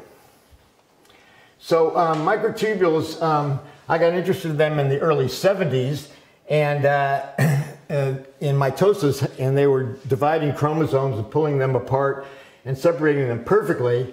And how they did that, nobody knew. And when their structure was developed by Amos and Klug in the UK, to see this lattice of individual tubulin proteins in hexagonal lattice with, and this is the A lattice with Fibonacci geometry, it occurred to me that maybe each of these was like a bit in a computer, and the microtubules were acting like computers. So I spent some time and wrote a bunch of papers modeling microtubules as classical computers. But then one day, and this increases the capacity for information in the neuron, in the brain, tremendously, because there's about 10 to the 16th potential operations per second per neuron based on these tubulins switching at 10 megahertz. And then somebody said to me, well, let's say you're right, how would that explain consciousness? And he kind of threw the hard problem in my face, even though it hadn't been quite invented yet. And I admitted I didn't know, but fortunately that person suggested I read Roger's book called The Emperor's New Mind, which I did, and he had a potential solution to the question. So, did I do it again?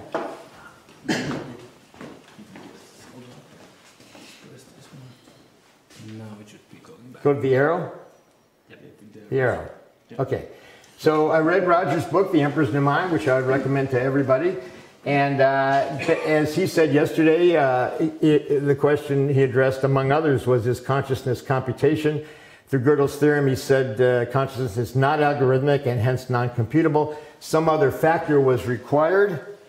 And he saw a potential source of this non-computability in the unexplained quantum state reduction or collapse of the wave function, the measurement problem that Paavo was talking about. And that this was due to an objective threshold related to quantum gravity, in turn related to fundamental space-time geometry, which he called objective reduction, OR.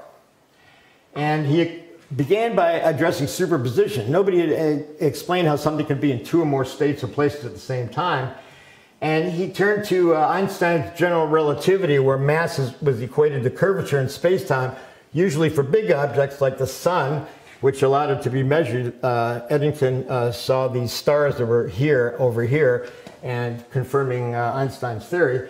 Roger applied it to small things, equated quantum particles with tiny space-time curvatures at tiny scales, using these two-dimensional space-time sheets, where a particle, a quantum particle, would be a curvature here, and if it moved, it would be a curvature here. So an oscillation between two positions would be an oscillation of the position of the space-time curvatures. And if a superposition would be the curvatures in both places at the same time, so you have two curvature and the same particle in two different locations, so separated space-time curvatures. And here it is again, separated space-time curvature as representing superposition. Now you might imagine that if these separations were to continue, you'd have multiple worlds. Each curvature would branch off and form its own universe, and this is a very popular idea in physics. The other approaches that we heard about, von Neumann, Wigner, Stapp, Chalmers, and McQueen, more recently say that consciousness causes collapse, consciousness causes quantum state reduction, and I call this subjective reduction because here's a conscious entity, Bing over here, although it's not explained how or why there's consciousness here, and this observation causes one of these curvatures to stop, to disappear, and one to continue. So this is subjective reduction, or sometimes known as the Copenhagen interpretation. But Roger said rather than that these separations are unstable and will self-collapse, undergo objective reduction at a time t given by h bar over E sub g. H bar is the Planck-Dirac constant. E sub g is the gravitational self-energy that he described yesterday, pulling something, either the matter or space-time from itself, occurring at time t equals h bar over ECG, resulting in a causal moment of conscious experience, Bing. So rather than consciousness causing collapse, collapse occurs spontaneously by this space-time property and causes consciousness or results in consciousness. And this is causal. This is one thing is selected over another. So this is a causal action resulting in a moment of conscious experience. So rather than consciousness causing collapse, collapse causes or is consciousness. So just to distinguish, here's subjective reduction and here's objective reduction. Bing. Now in the random microenvironment, which could be the same as decoherence, such events would be isolated and lack meaning and context. They would be considered proto-conscious.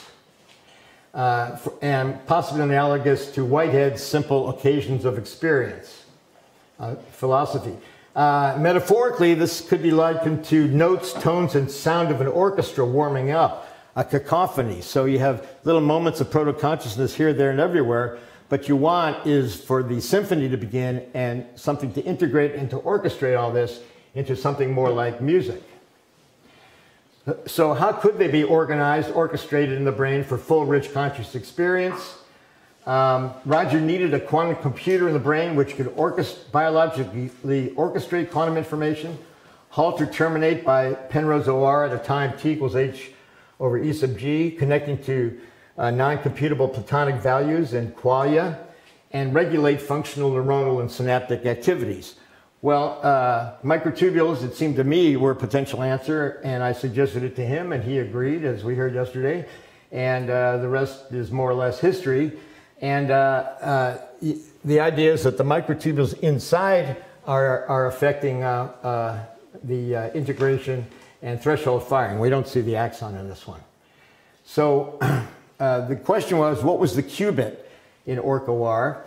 And to do that, we went into the tubulin molecule. And so each of those peanut-shaped proteins we saw earlier actually has 86 pi resonance rings, organic rings, and three types of aromatic amino acids, tryptophan, phenylalanine, and tyrosine. So there are 86 of these in each tubulin. And here we see them in the red spheres are where anesthetics bind. And we think that's how anesthetics act, is to inhibit these quantum vibrations in these things. And we published this in 2012, and I'll come back to that point. But to come up with a simplified model, we took the 86 and made several possible dipole paths, pi resonance dipole paths, because what happens with these aromatic rings, and this is the basic for organic chemistry, they have three extra electron clouds, that's three extra electrons which form clouds above and below the ring. And when two of these get close, they attract by the van der Waals radius. And when they reach the van der Waals radius, they then oscillate in terahertz. So here you see two benzene rings oscillating back and forth in terahertz, 10 to the 12th hertz.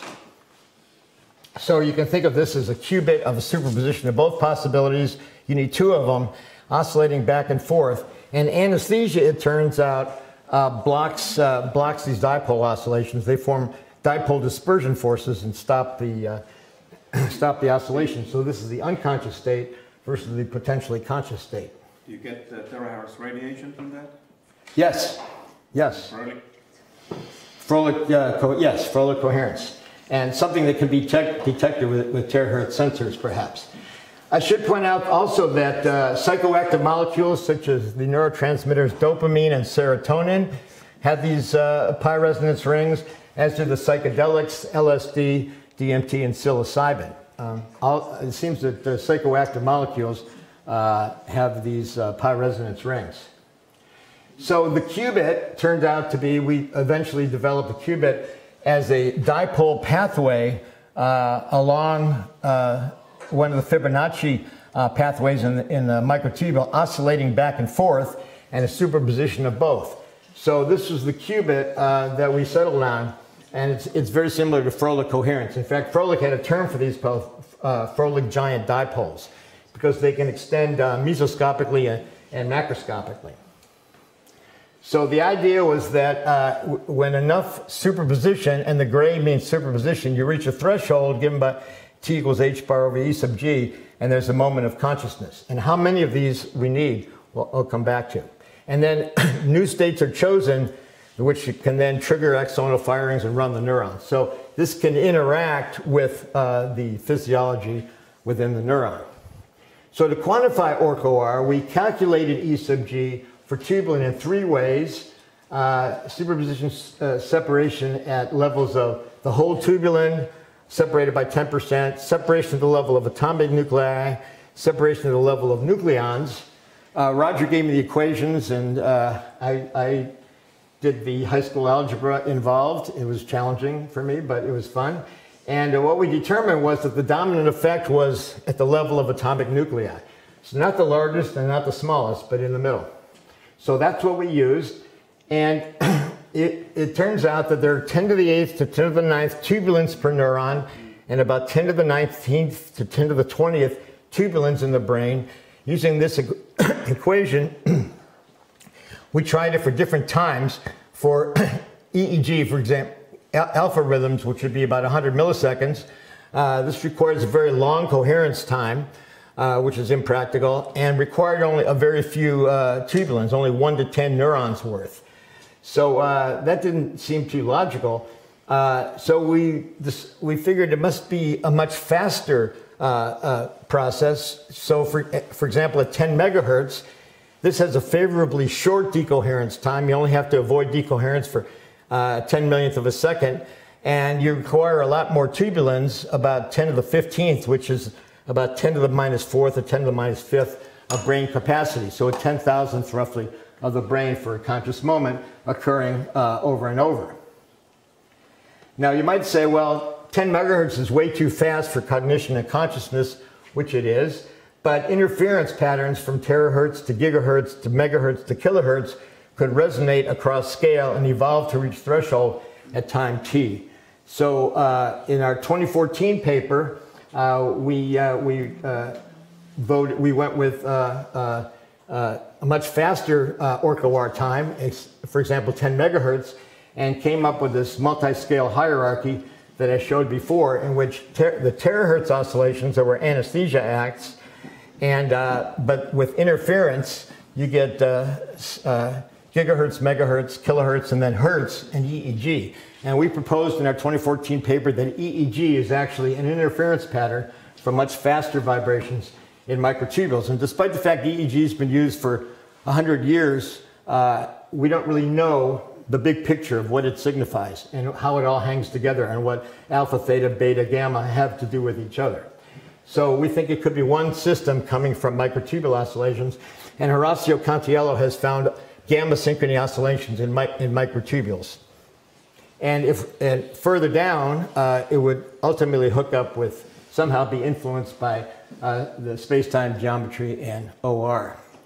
Now, there's actually good evidence for this coming from Anirban Banyapadye in Japan, where he, in a number of experiments, looked at individual tubulins and found terahertz oscillations, and then individual microtubule, and then neurons, and found these triplets of triplets for terahertz, gigahertz, megahertz, and then at the higher scale, gigahertz, megahertz, kilohertz, megahertz, kilohertz, and hertz, all the way up to EEG. So these are done with quantum resonances by putting 4 nanoprobes on a microtubule, using 2 to stimulate and 2 to record to get these measurements. So here's what I said before, that we reach a threshold, bing. This could be 10 to the 15th tubulins in the brain for a conscious moment, and it happens again and again and again. And this could be looked at this way, that's actually related to what's happening in space-time geometry. And here's the schematic of one particular ORCA-OR event. And our approach to the hard problem is more or less this, that in conventional approaches, the redness of the rose, or qualia, is due to some pattern of activity in the brain, MRI shown here, which I don't think is correct.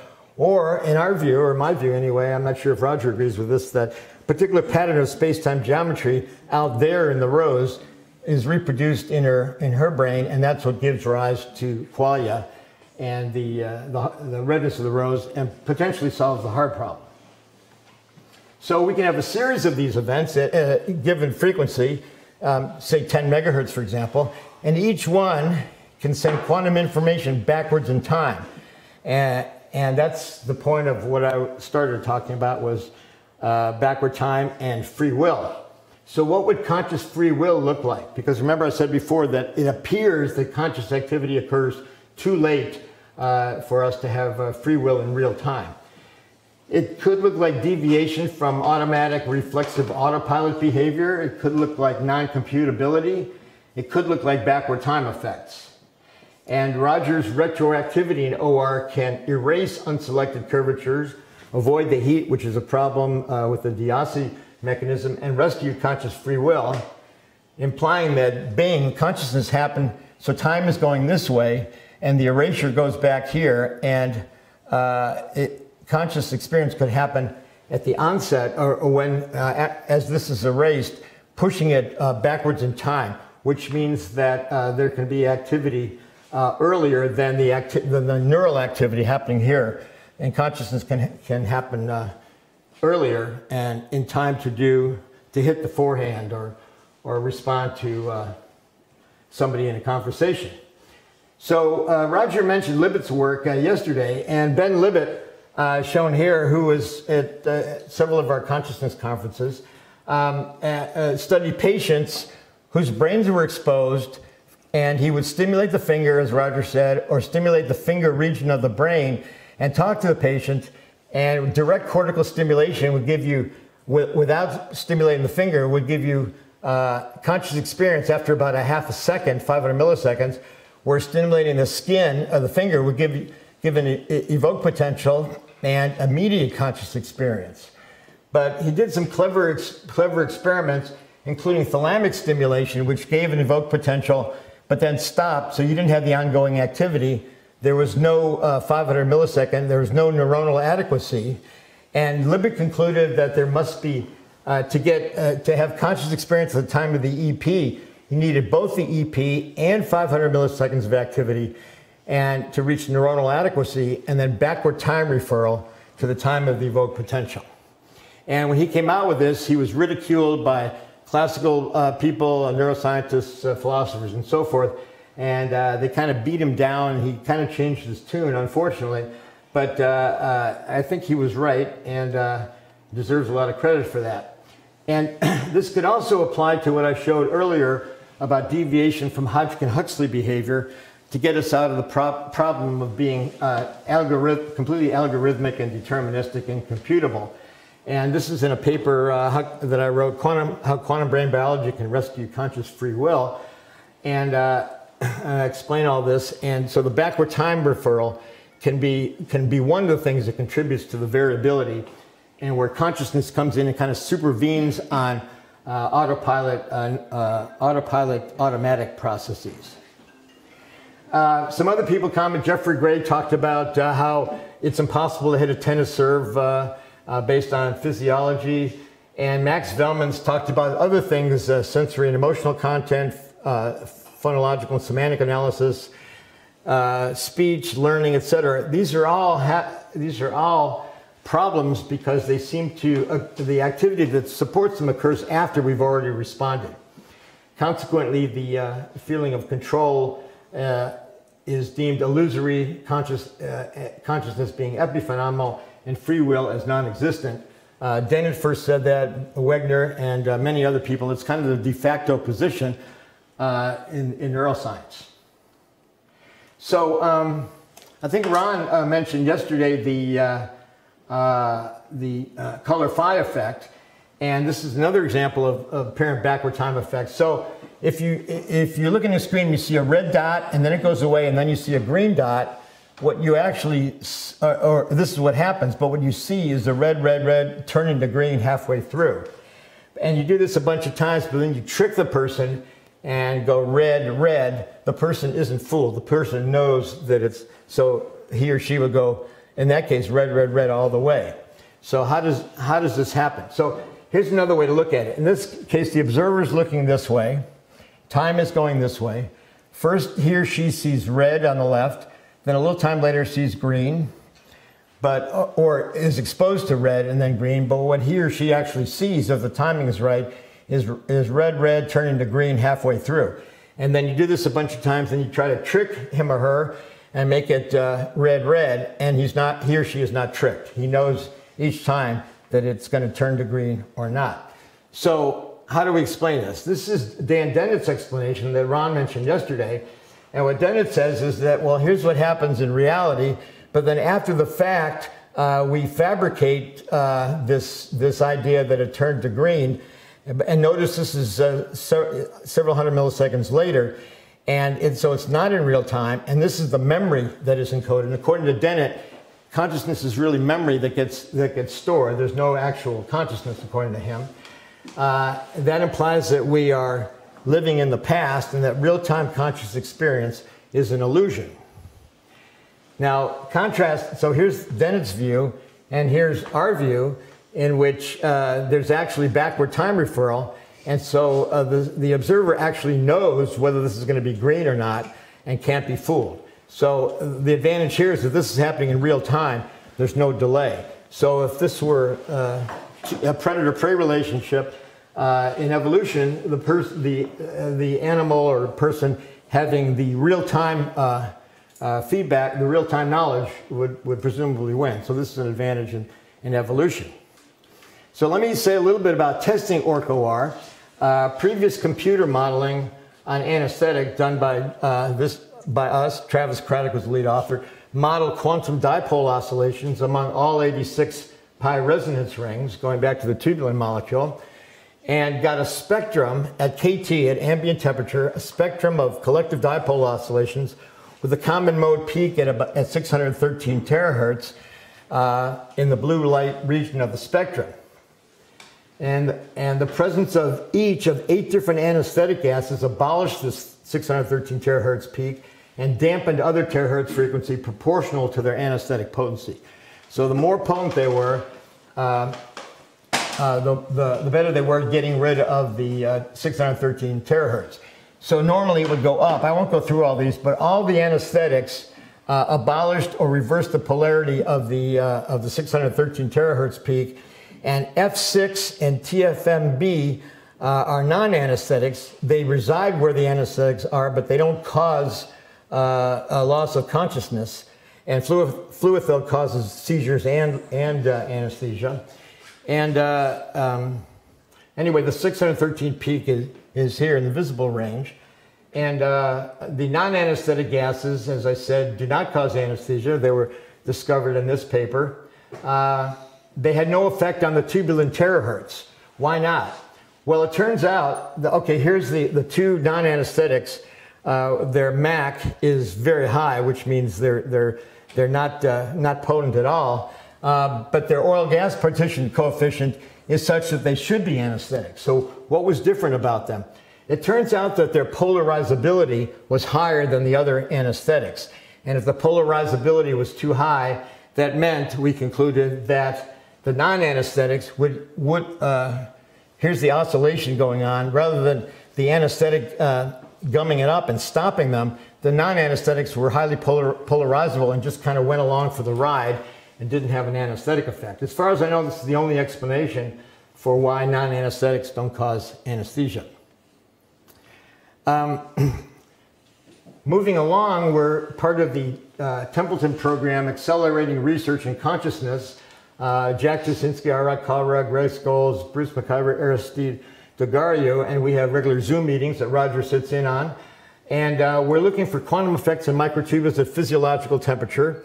We hope to then plan to test effects of anesthetics to see if the quantum effects dampen proportionally, and also to test effects of psychedelics to see if they enhance the quantum effect. I would predict that the anesthetics would dampen and the psychedelics would increase the frequency. And we haven't gotten that far yet. What we have shown so far is that using fluorescent resonance energy transfer in microtubules at ambient temperature, we have found quantum excitons propagating 40 nanometers along the microtubules and persisting for at least 5 nanoseconds, which is a long time because previous record is picoseconds, right? And for the photosynthesis protein. So we're really happy about this. And it's caused a problem because they want to zero in on this and write a couple papers before we move on to the anesthetic, but we'll get to it eventually. So going back to the experiments that Anirban did to show, this is further evidence for quantum effects in microtubules at these terahertz, gigahertz, megahertz, kilohertz, and hertz frequencies. It's quantum up to here, hertz perhaps not, and he called these triplets of triplets.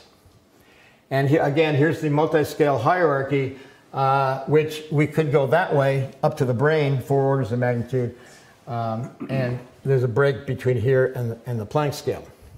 So let me conclude by saying that, in my opinion anyway, Orca-Wire is the most complete theory of consciousness, and that it has more explanatory power, including free will, including potentially the hard problem, and others, and enables real-time causal control of our actions.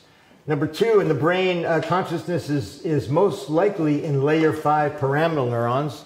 So we have a more or less specific place or layer that consciousness is occurring in. Orca-Wire connects quantum brain processes to the fine-scale structure of the universe, granting consciousness an ontological status and suggesting an approach to the origin of life. I've recently gotten involved with the astronomy people at the University of Arizona who are looking for, who are bringing back samples from an asteroid looking for organic molecules, much like the pi resonance rings I showed inside tubulin, but more complex actually, and looking to see if they may be the origin of life and whether they can have quantum processes that can be anesthetized, for example, and also give rise to consciousness. So it's not just astrobiology, but astroconsciousness. And significant quantum processes in microtubules have been demonstrated, and further testing awaits. And Orca-Wire suggests therapeutics, for example, treating microtubules for mental and cognitive disorders, Alzheimer's being one example. And we've done some preliminary work on that. And technology using graphene-based computing for terahertz sensors, both for looking from outer space with the astronomy people, but also for biological things that Paavo asked, because if the terahertz among the pi resonance groups is the origin of consciousness, then we don't have good technology to detect terahertz because it's in a gap in electromagnetic detectors. So it would be good to have graphene-based technology for a biological and astronomical examination. So with that, I thank you very much for your attention. Sabrina, yes. We have to be quick questions. Okay, it's a quick question. So you in a way, the role of gravity is essential in the framework of the collapse that you explained. So if there were no gravity, there would be no consciousness according to this mechanism. But there would be other ways of explaining the collapse, like interaction with the environment, which arise from electromagnetic forces very, very often, really. So would it be possible to conceive, or would it be interesting, in your opinion, to conceive and to compare, really benchmark, with collapse as induced by gravity, other models of collapse which are instead induced by other electromagnetic forces that could arise from the environment that naturally interacts with these systems? I would say no, but I'll leave it to Roger. Well, the thing is that it's only gravity which really requires a change in the structure of quantum mechanics. I mean, the argument I gave probably rather too quickly in my talk shows that the principle of equivalence, which is the basis of general relativity, basically, is only, well, it's only an effect of gravity. You can fall freely and the gravitational force disappears. And you want to incorporate that principle into a quantum superposition. Now, electromagnetism, you don't have this effect, so there's no reason why you have to. This is true, but it still can cause the collapse. It still can cause the disappearance of a quantum superposition of two distinct objects, in the sense that we do observe that, you know, due to interaction with whatever is the environment modeled as it is, quantum superpositions become classical statistical mixture. If I don't see why you have any. I mean, there are problems with all theories that you get infinities and so on, so but apart from that, which may be important, of course, I mean, you have a quantum theory of electromagnetism, quantum electrodynamics, and so that you don't see this problem arising there. The problem arises with gravity. It's only with gravity that you have a principle of equivalence. And this I completely agree. Yeah. But from the perspective of what happens inside the microtubulars, where you have this superposition of two, so you assume that you have a superpositions of these two different, let's say, it's a superposition in two different locations in space-time. Okay, so in a way, the transition, so the disappearance of this superposition may be competing at least with other effects which are not gravitational.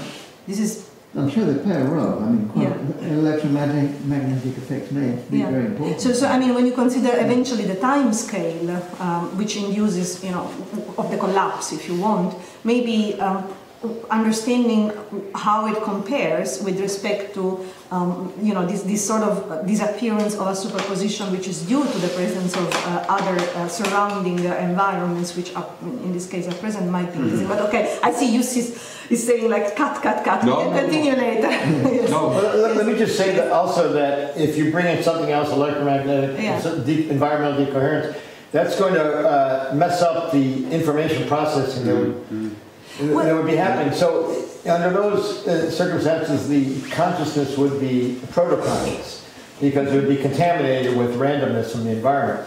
Whereas in the microtubules, because of the nonpolar region of all the pi resonance, where you're excluding polar interactions, you're excluding charge, and presumably the heat is pumping the mechanical vibrations, coherence of the microtubule, you've limited the degrees of freedom, so you're only oscillating in one direction, back and forth, and you get a more or less pure quantum state. And when it reaches collapse by his mechanism, it's all the information is contained. Whereas if it gets contaminated by electromagnetic, then you've ruined it with something else. Well, but at the same time, what would you? I mean, in the framework, if you describe the interaction with the environment in terms of quantum information flow from the system, from whatever is your system and the environment, you can have a phenomenon of backflow. So you can have situations in which actually the information goes away from the environment but comes back. It can even oscillate between the two. So there are circumstances in which this information is not completely lost but can be even trapped. So this is in the framework of the electromagnetic forces. But maybe we can continue later. I anticipated precisely this phenomenon happening here. And I don't know what faculty I used, but it is indeed the case that you will be able to continue this conversation very directly tonight. It is not an accident. So maybe Marilu, we take you. Oh, well, just a very quick question. It's a double-sided question. So you mentioned the fact that you needed 10 megahertz. That was it doesn't have to be 10 megahertz. It's just I mean, in order to keep up with the decoherence. What about then something like meditating state that also Giulio was describing? Then they can fall into this description about consciousness. And the other side of the question is, you also mentioned the experiments where these 5 nanoseconds coherence in microtubuli has been observed. There are data that can confirm this kind of coherence in the case in which you are not looking at single microtubuli, as I think it's in these experiments, but you have. No, we're looking at 10 to the 15th tubulins, which is a lot of microtubules. It's about a 10,000th of all the microtubules in the brain. Okay. A tubulin is microtubule. But in meditative states, for example, if you just look at EEG, and I think EEG is related to the megahertz by interference, EEG gets faster. In a famous studies at Davidson's lab 20 years ago with the Dalai Lama's monks, and their resting EEG was like 150 gamma hertz, and their gamma went to 200, something like that. So the meditative state, your EEG goes faster and becomes more coherent, and so that could be. Now the content is something else. You can meditate, or without any inputs, and be highly conscious of just your inner state, whatever that is. I think Giulio was talking about that. Or you could meditate, or somebody could take a psychedelic in an amusement park, and they'd have a lot of inputs. So their brain would be very active, but they would still be at a higher frequency, I would presume. I have a question for Stuart and Roger, which is that. So I think I understand why we need gravity, because I think we can kind of bake all the other fields into the kind of conception of the field theories we already have. But what is being accessed? So when this happens, I accept the mechanism, I accept the idea that something non-algorithmic is occurring, but my question to both of you is, what are we accessing? And what gets brought back to the realm of, let's say, the rest of the ontology, where we have, Roger's theory, and I'm walking around and going on about my business. So where are we accessing, and what comes back? It's because of the collapse of the wave function. I mean, that's the key thing. And all these other things are part of standard quantum mechanics. So you need something which is outside the standard quantum mechanics picture, and which attacks the collapse issue. And that's the whole point. And then, so that part I get. Yes. But what I mean in the way is that, are you guys suggesting in the way that, because Stuart spoke about, let's say, intuition. So is it so that, when Hugh's talking about very large numbers, what is he accessing? Where are those non-algorithmic where's that stuff? Like, what are we accessing? And then what comes back to Roger, your modified conception of reality, which is now this gravitized quantum mechanics. So I understand the role that plays in as the mechanism of access, but what are we accessing and what comes back? Does that question make sense to you guys? If it doesn't, just say no and we can move on. I would say that if you go back to the beginning, that the 3 waves for sensory experience, that happens too late. Okay, forget the fact that it happens too late, but that's let's say that's a reasonable picture of the outside world, perhaps lacking qualia, the hard problem. But it could be a non-conscious representation, and then the collapse brings in qualia, because I think that's the essential feature of consciousness. So the qualia, and Roger may not agree with this, but the way I interpret what he's saying is that qualia are somehow intrinsic features of the universe and conscious experience. So there's some non-local information or something that this process pulls on, kind of a la some kind of Bohmian scheme or something like this. Well, it's very non-local, if that's what you mean. I mean, the collapse can't be just individual particles. Yeah, no, for sure. We're talking about large structures, probably. But my point is somehow you have to be saying that you're encoding for insight in there somehow. So that's how insight, non-algorithmic insight is brought to the, so this is... I think we're trying to address questions much too, I mean, we're looking at the... Lofty, crazy. No, it's not crazy, it's just that it's too far away from what we can address directly, I think. So you're saying their structure, we're accessing it, like there's more structure, but nothing more yet can be said about it. And that structure carries insight, for example. Well, whatever insight is... Yeah.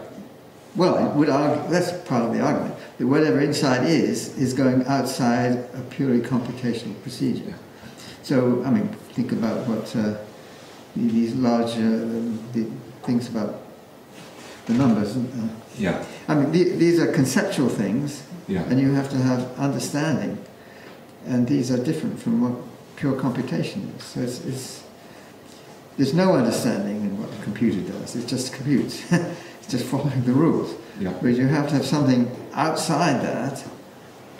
I mean, exactly what it is in detail, we're a long way away from. Yeah. I'm only saying that you need something like that. I totally agree. This is exactly what I... Yeah. So you can't really answer the detailed questions. No, yeah. Understanding is a feeling. The way I look at that is that understanding is like a qualia or a quail, and that's when you know something. And what I heard is that we're a long way away, but maybe one day we can understand what's there. But it's accessing something outside the pure computation. Yeah. And that's what you need. Exactly what is going on is a much deeper question. That we can one day maybe give. Yeah, sure. Yeah, sure. Thank you. Thank you, gentlemen. That was fantastic. And let's go get lunch.